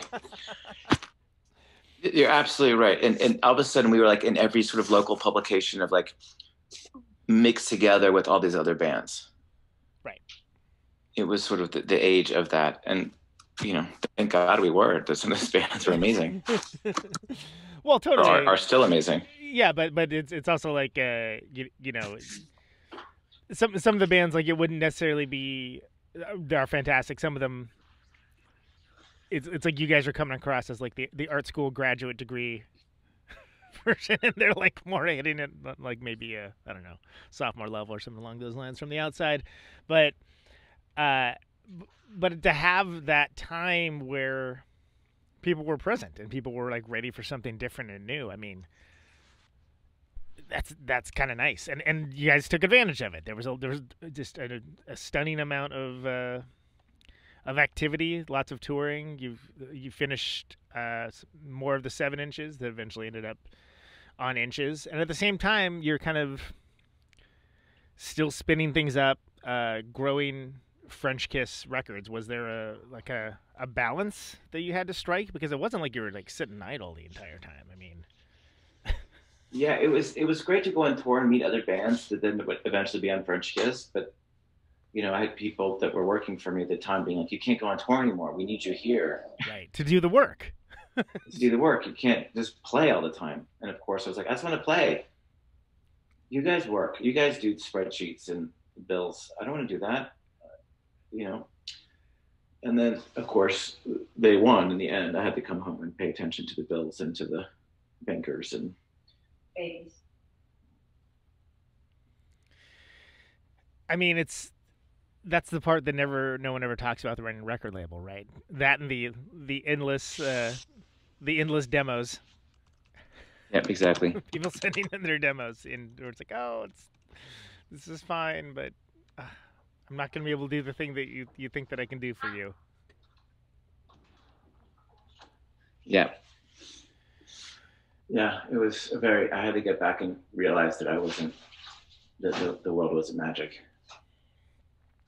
So you're going ahead with Frenchkiss. There's a bunch of stuff happening. The couple of the 7-inches come out, but for the most part, as for Savy Fav as a band releasing records, it's a while until there's like a new full length. I mean, like Let's Stay Friends was 2007, right? So that's a whole epoch of time. Like civilizations rise and fall during a time period that long between records for some. Yeah, exactly. Now, Let's Stay Friends. Now things are changing. So can you speak to the? I mean, to anyone with the slightest bit of awareness of bands and band dynamics, the title alone could be somewhat evocative, but you're a much different band. It's all those things. Yeah, it's all those things. Yeah. Let's Say Friends it was like all the moments. It was so much like we found the studio, we found the producer who we loved working with, everyone loved working with. We were sort of still a band, but not really. We all sort of taken some time off. We had decided that we had other interests in our life. I had to focus on Frenchkiss. Tim started focusing on his artistic director and advertise. Like he wanted to sort of explore these different things. Harrison wanted to work on his paintings and his artwork. We all just sort of took a break and started focusing on other paths. But we had this song that just sort of kept knocking on the door that needed to come out, that needed to be released. And so we worked with this producer, Chris Zane, in a studio, Gigantic, that we were very comfortable with. And I think also Pitchfork was like, hey, let's Savy Fav, what are you guys doing? They sort of kept nudging us. Right. And then we had a label in Europe. Like everything was sort of there for us to take advantage of. And so when we went in, it was like, you know what? We have the most time in the studio. We're getting along the most with these songs. It was sort of a moment of, let's get our friends who we've met along the way to be part of this journey with us. And it was sort of those things that helped us make the record. I think it was just like, hey, let's Savy Fav go make a record. We wouldn't have done it. But it was so many positives that were like, hey, Gigantic will give you, 3 weeks in the studio or something. We'd never had that much time in the studio. And Zane will give us a deal. And like everything just sort of fell into our place that we're like, you know what? We are friends. We are a band that we started and recalibrated who we were as Savy Fav and were able to go in and make that record. Well, you had a friendly environment. You had all these different elements coming in play that would be like, hey, this, it's sometimes it's more work than others, just for the logistical aspects. But it sounds like the environment was set that it was a good time to make a record, for lack of a better term. It really was. And I don't think we kind of thought this was going to be it. Like we'd finished. Really? Our journey. Yeah, we sort of like, I didn't think there was going to be another one. So we're like, this is it, guys. Let's just have fun. Let's just go and do it. We had this, Wichita was going to release the record in Europe, so we had better distribution, and like we just had all these things that were sort of there and ready for us to sort of, we knew who we were, we knew what we were about, we knew what we could achieve. Our expectations were low, so we went in and made it. But you know, we loved that record. We loved those songs. You know, Fred Armisen played on Pots and Pans. Yeah. And you know, John and Toko are both they're both on it in different songs. Exactly. We had just, you know, and Matt just got married. Exactly, love Matt Schultz. That guy's the best. You know, Tim had just had a child. I had just had a child. So it just seemed like this was it. There was a lot of other life going on, other obligations, other interests, other things maybe that had been neglected before that had time to flourish and, if you will, bloom. Exactly. That needed the focus. But it's also, I mean, there's some songs in there have some, you know, some of the most monster hooks of any other Savy Fav song at all. I mean, like What Would Wolves Do? Patty Lee, but then there's also like rippers as well. Like it doesn't sound like a it doesn't sound like a late period band record, if that makes sense. That could sound insulting in the wrong hands, but I assure you I don't mean it that way. I don't feel insulted. You can listen. You can insult this other father, like, yeah, I see your insult. I agree with you. No, yeah, it just felt like everything was there. Andrew Royland had joined the band, who was our long time dearest friend, and who went to RISD with us. We were just communicating really, really well. But it was great. I mean, Equestrian is still one of the Patty Lee. What Would Wolves Do? You know, the dub side of Brace Yourself. You know, I was obsessed with dub at that time, and I kept trying to sort of push. Hey guys, can we make a dub record? Remember Rome, or can we do this? And so everyone was sort of allowed to sort of make their dream song. Right, and I would also say that the kickoff song "Pots and Pans" is sort of from the great school of thought that is somewhat akin to the "Meet Me in the Dollar Bin," which is the sort of self-aware people in bands writing about being in bands, but doing so in kind of a clever way and noting something that really hadn't been articulated before. Yes, I thought I remember, Tim's lyrics were very good. I love Tim's lyrics on this album the most, I think, overall. His sort of collection of lyrics for this record is his best. I just think his puns, his rhyme schemes are just great. I mean, one of my favorite songs that I think we played once or twice live is Slugs in the Shrubs. Right. It's just, that song live is blistering and decimating. There's nothing you can play after it. Right. And it's not really good for a last song either. It's like you get gut punched. The guitar sound is so brutal, and the beat is just this sonic blast. So kind of, we don't really play it anymore because it's just this. You're done after that. There's nothing to do. There's nothing to say. It's too difficult to do anything afterwards, sequencing wise. Yeah, we call it. We have certain songs in our set list we call drink spillers, where like someone's sort of talking, holding their beer, all of a sudden the song starts and they're not ready for it, and their beer goes flying everywhere. They sort of spill their drink. Nice. And that's one of them. So we're just like, oh, we can't. You know, at least with like the Equestrian starts with Seth, people are, you know, this is a great rock song. It kicks in, or you know, they have all these intros, but Slugs just starts. Right. You've got some advance, like it calls ahead a little bit. You know that, like, okay, yeah. I know it's coming. Yeah. So Slugs is not that song. So it's I love it so much, but it's a song we don't play live. I wish we did, but we don't know how to. I mean, not physically we know how to, but emotionally, I don't know if we know how to anymore. Was there, so after that record, of course, there's that live album, which is fantastic.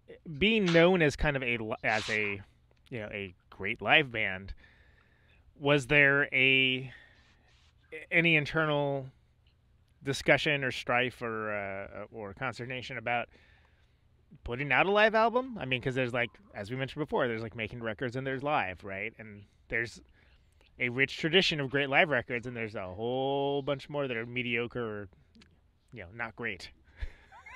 Yeah, we were nervous about making a live record.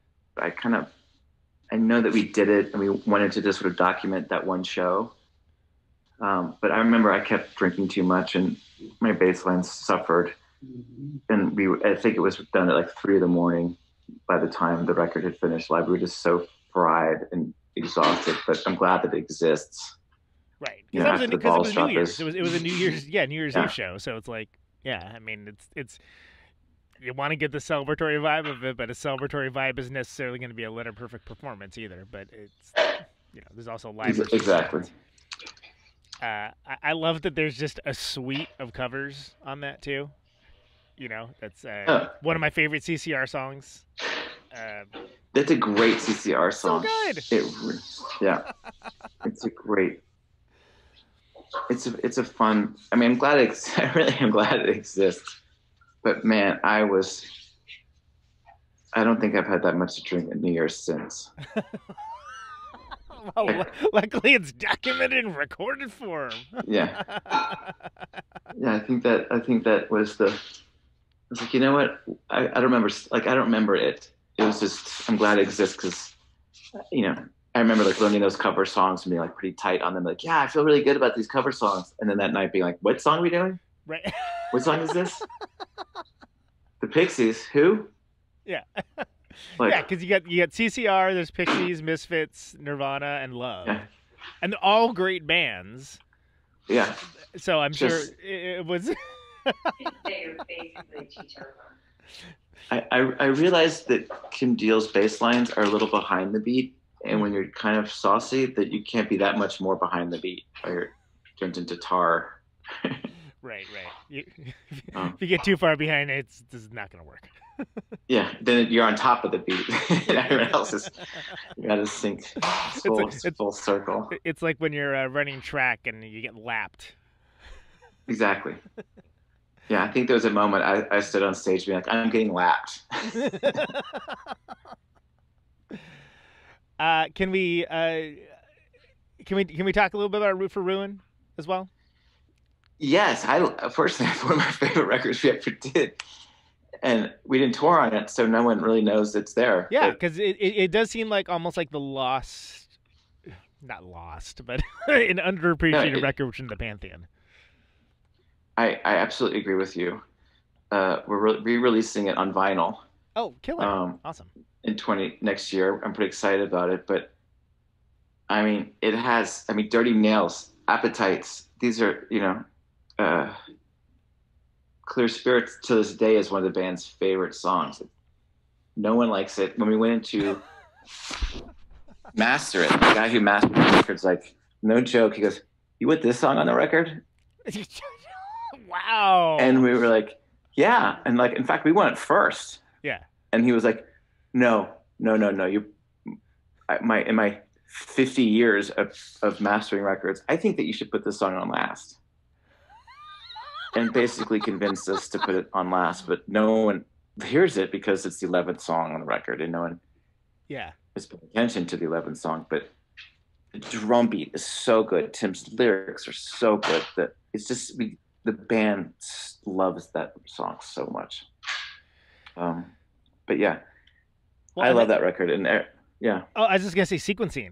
Like, people that don't make records maybe don't realize it, but sequencing can be, almost like a creative Sophie's choice sometimes, because certain things, certain songs will not get the attention that you think they deserve. Oh, and we fight with other bands on Frenchkiss all the time. We just had a band that we're working with, that entire label that just like everyone said, this is your sequence, these are your singles, and band and management came back and said, nope, this is the song that we want to go with as our first single. And we're like, no, this is your worst song on the record. Absolutely, this sets up the record to fail. Nope, this is our best song, and we're gonna go with it. And I remember being like, well, it's your bed. We just won't give you as much money because it's going to be tricky. But if you think this is your best song and you want to lead with this song, and if you don't get the press you wanted, and it's fine, just know that. But I remember someone brought up, I think it was Paul, brought up this whole conversation about Ruin and Clear Spirits being like, hey man, you wanted to go with Clear Spirits as your best, and everyone said no. And like, don't eat your words a bit. Let the band have their single. So it's funny that even in the 10 years since then, it's almost even more important, because now you get like maybe like one distracted listen, somebody like playing it through their phone or something along those lines. Like it's even it's harder to get someone to listen to something sequentially, just by nature of the ADD riddled world. My 14-year-old daughter listens to a song for 25 seconds, not even 30. She's like, how about this song next? Like this song, like, there's a bridge in this song that's great. Right. I was gonna say she wouldn't get past the intros to some of your songs. You want a party chair? But that's the way the world is now, and it's something where it does. It's harder to make an artistic statement that way and kind of play with the form. That's something I always felt like Savy Fav, that you guys enjoyed playing with the form and doing things that are exciting to you as listeners, but as a band. And I feel like that the glee is maybe the wrong word, but I feel like that excitement always comes across in all the different records and all the different things that you have done. There's no question there. Yeah. I'm just. No, I'm listening. I'm entering into the second record. Yeah. No, the Frenchkiss put out a record that was still one of my favorite records we put out on the label, which is the Machine Gun record. That it's Fab from the Strokes' side project. I think it's a beautiful record. I love it to death. It has a song called City Walls on it that my wife, it was like, I love this song so much. My daughter was like, I love this song so much. We're going to make a video. They made a fan-made video for it. It's great. But the band's just like, yeah, it's the 11th, 12th song on the record. It's not a single. We just don't want to push it. Right. And I was like, I respect that, but check out how good this song is. It should have been the second song. Like, it's very much in that world that we live in where, people definitely don't go to song 11 on their Spotify playlist. Yeah, everything's got to be like hyper front-loaded. It's got to be just immediate. Yeah, hyper front-loaded. Immediate payoff, and if there isn't an immediate payoff, it's whoosh, on to the next thing, and it's. Yeah, I remember when Apple iTunes came up, and all of a sudden you're like, oh my God, you have the entire Modest Mouse catalog. Right. This is amazing. Everything is right there. And then I remember just being so disappointed seeing like the first song 5 stars, like nothing. The first song on the second record 5 stars, nothing. Like no one had explored beyond the first song.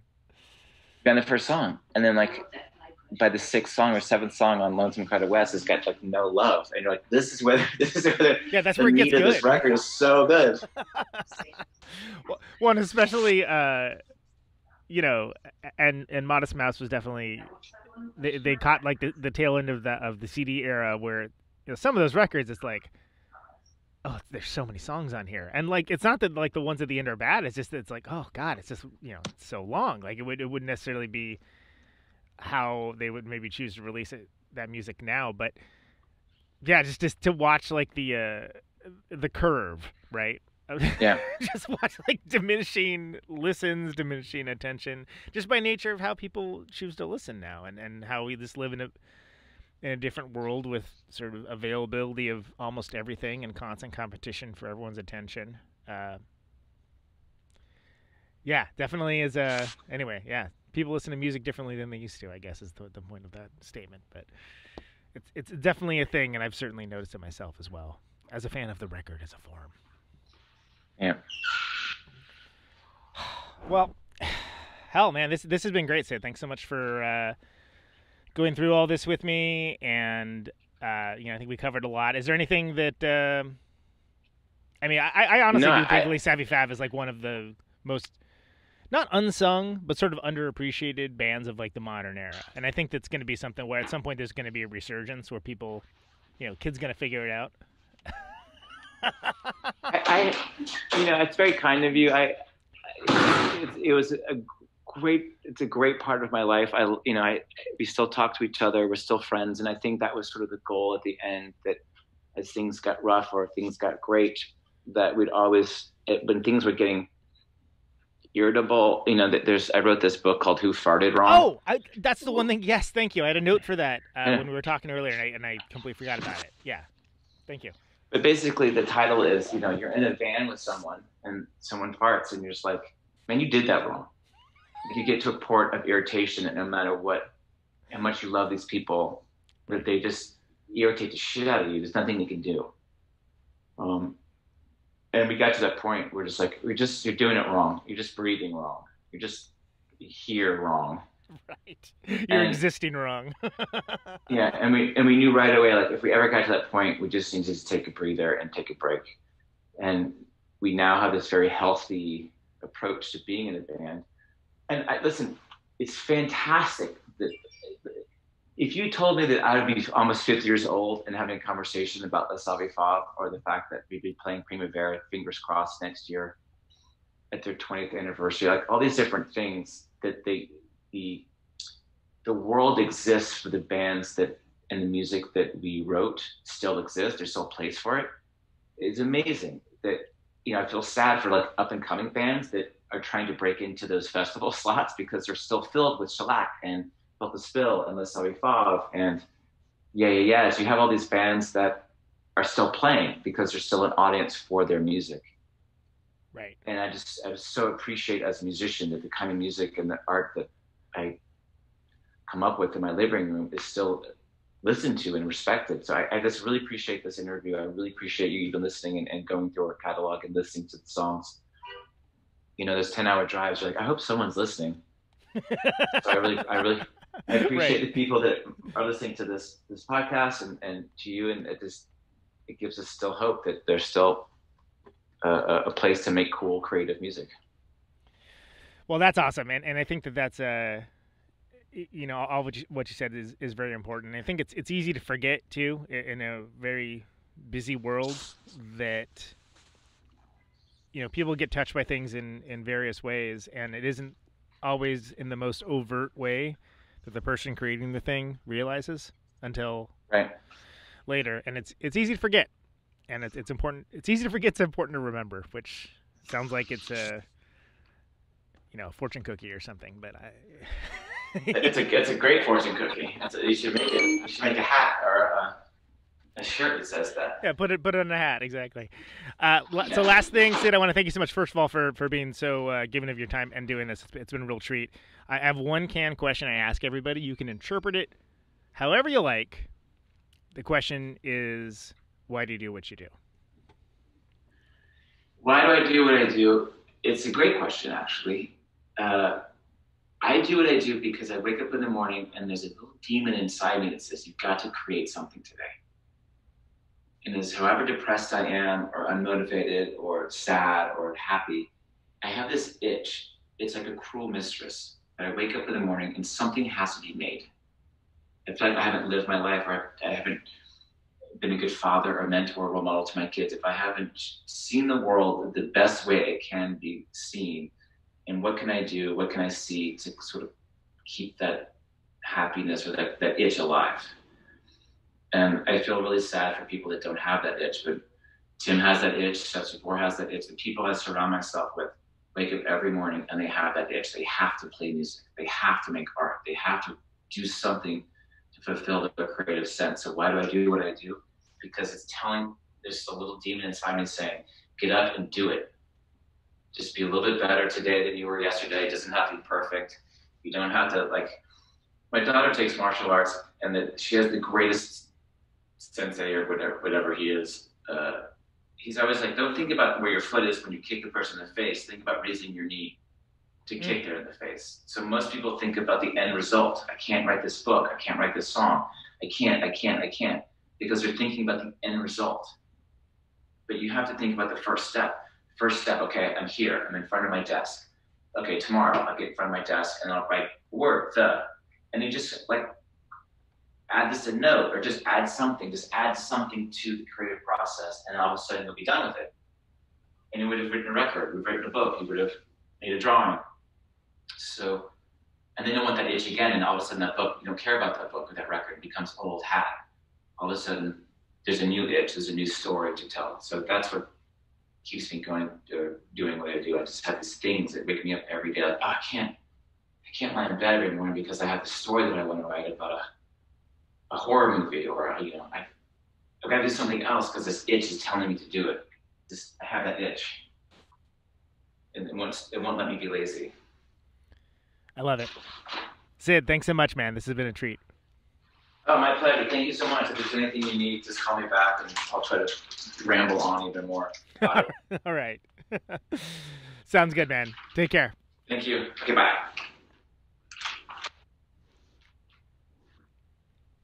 Oh, there he goes, Sid Butler. What a good time. What an awesome dude. All right, let's have a tap song.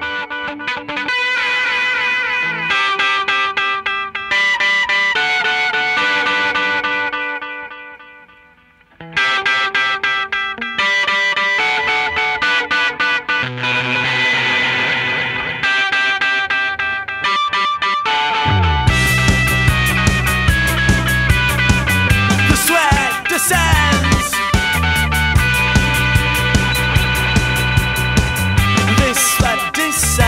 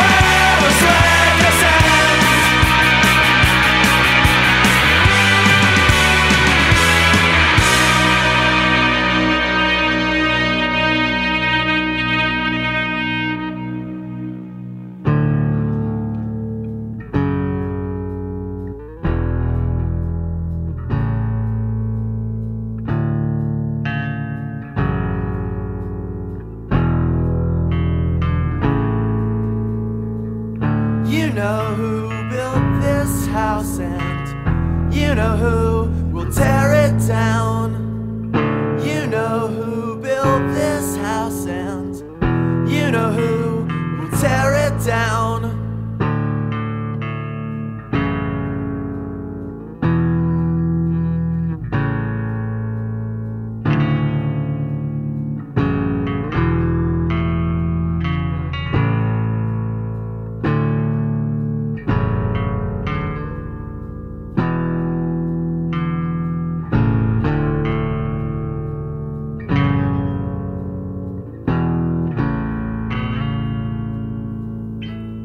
It broke the backs of the trees in the forest. It brought the rats to their knees in the city.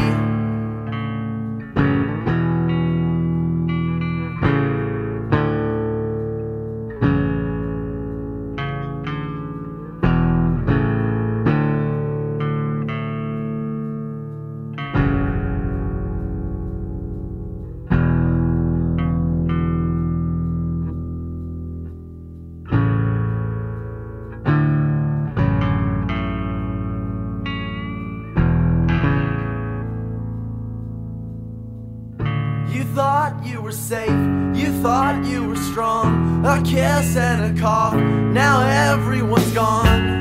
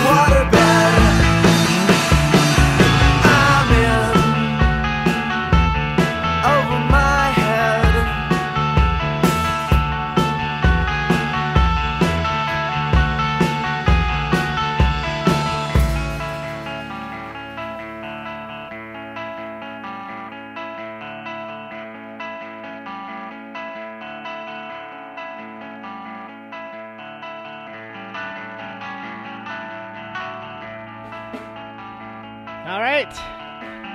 Sleepers Union. Off of Rome Written Upside Down. Before that, The Sweat Descends. Off of the ever so fantastic Inches.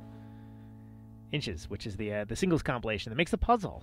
We talked about that earlier on. How cool? How cool is that? Answer, very cool. Well, there you go, folks. Sid Butler, everybody. Play Savy Fav, Frenchkiss Records, HE Band. Awesome. That guy's all over the internet on the things you would expect him to be on. Sid Butler. Sid with a Y. It's SYD. I think it's Sid FKR on Twitter. Of course, if you want to find all things Frenchkiss Records, FrenchkissRecords.com.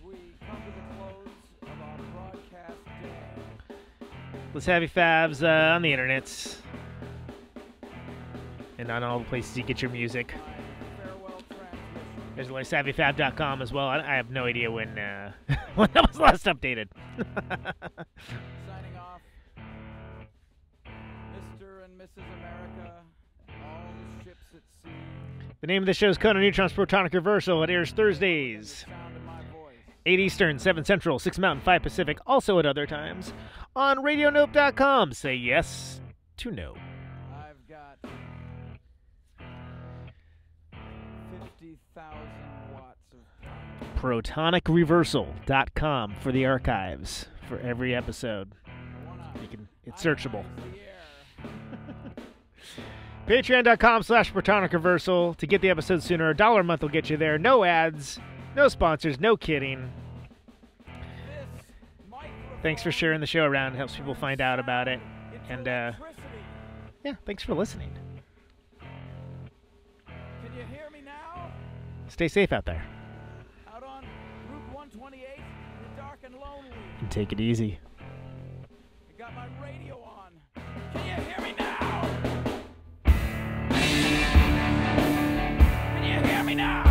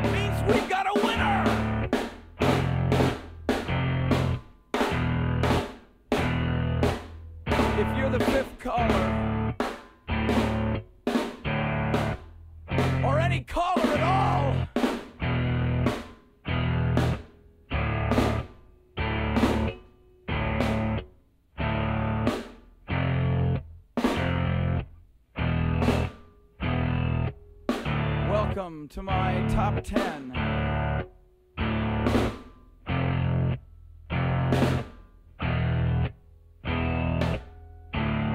I'd like to thank our sponsor.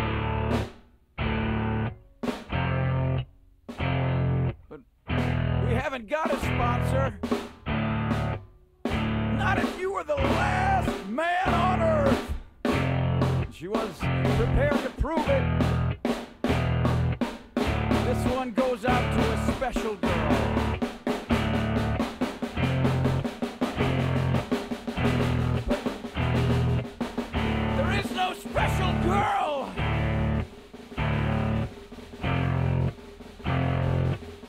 It's the end of radio. The last announcer plays the last record. The last what? Leaves the transmitter. Circles the globe in search of a listener.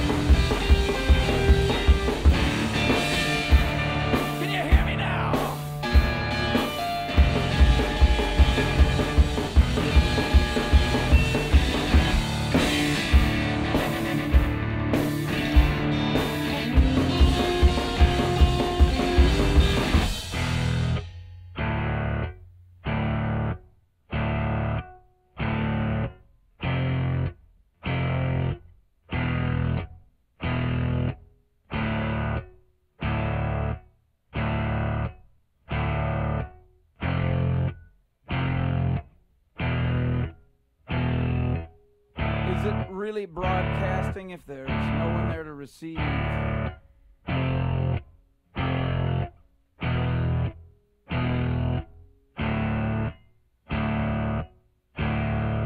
It's the end of radio.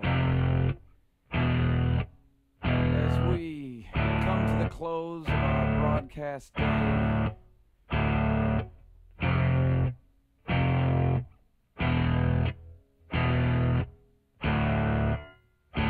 got my radio on.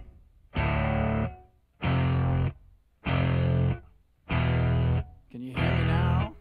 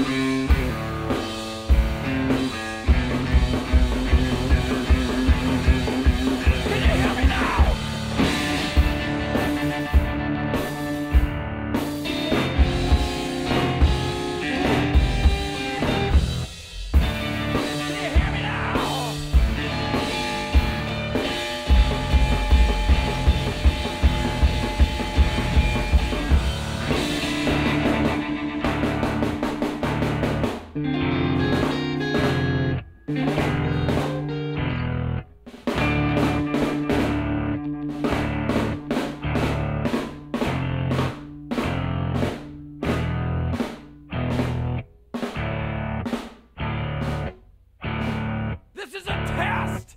If this had been a real emergency,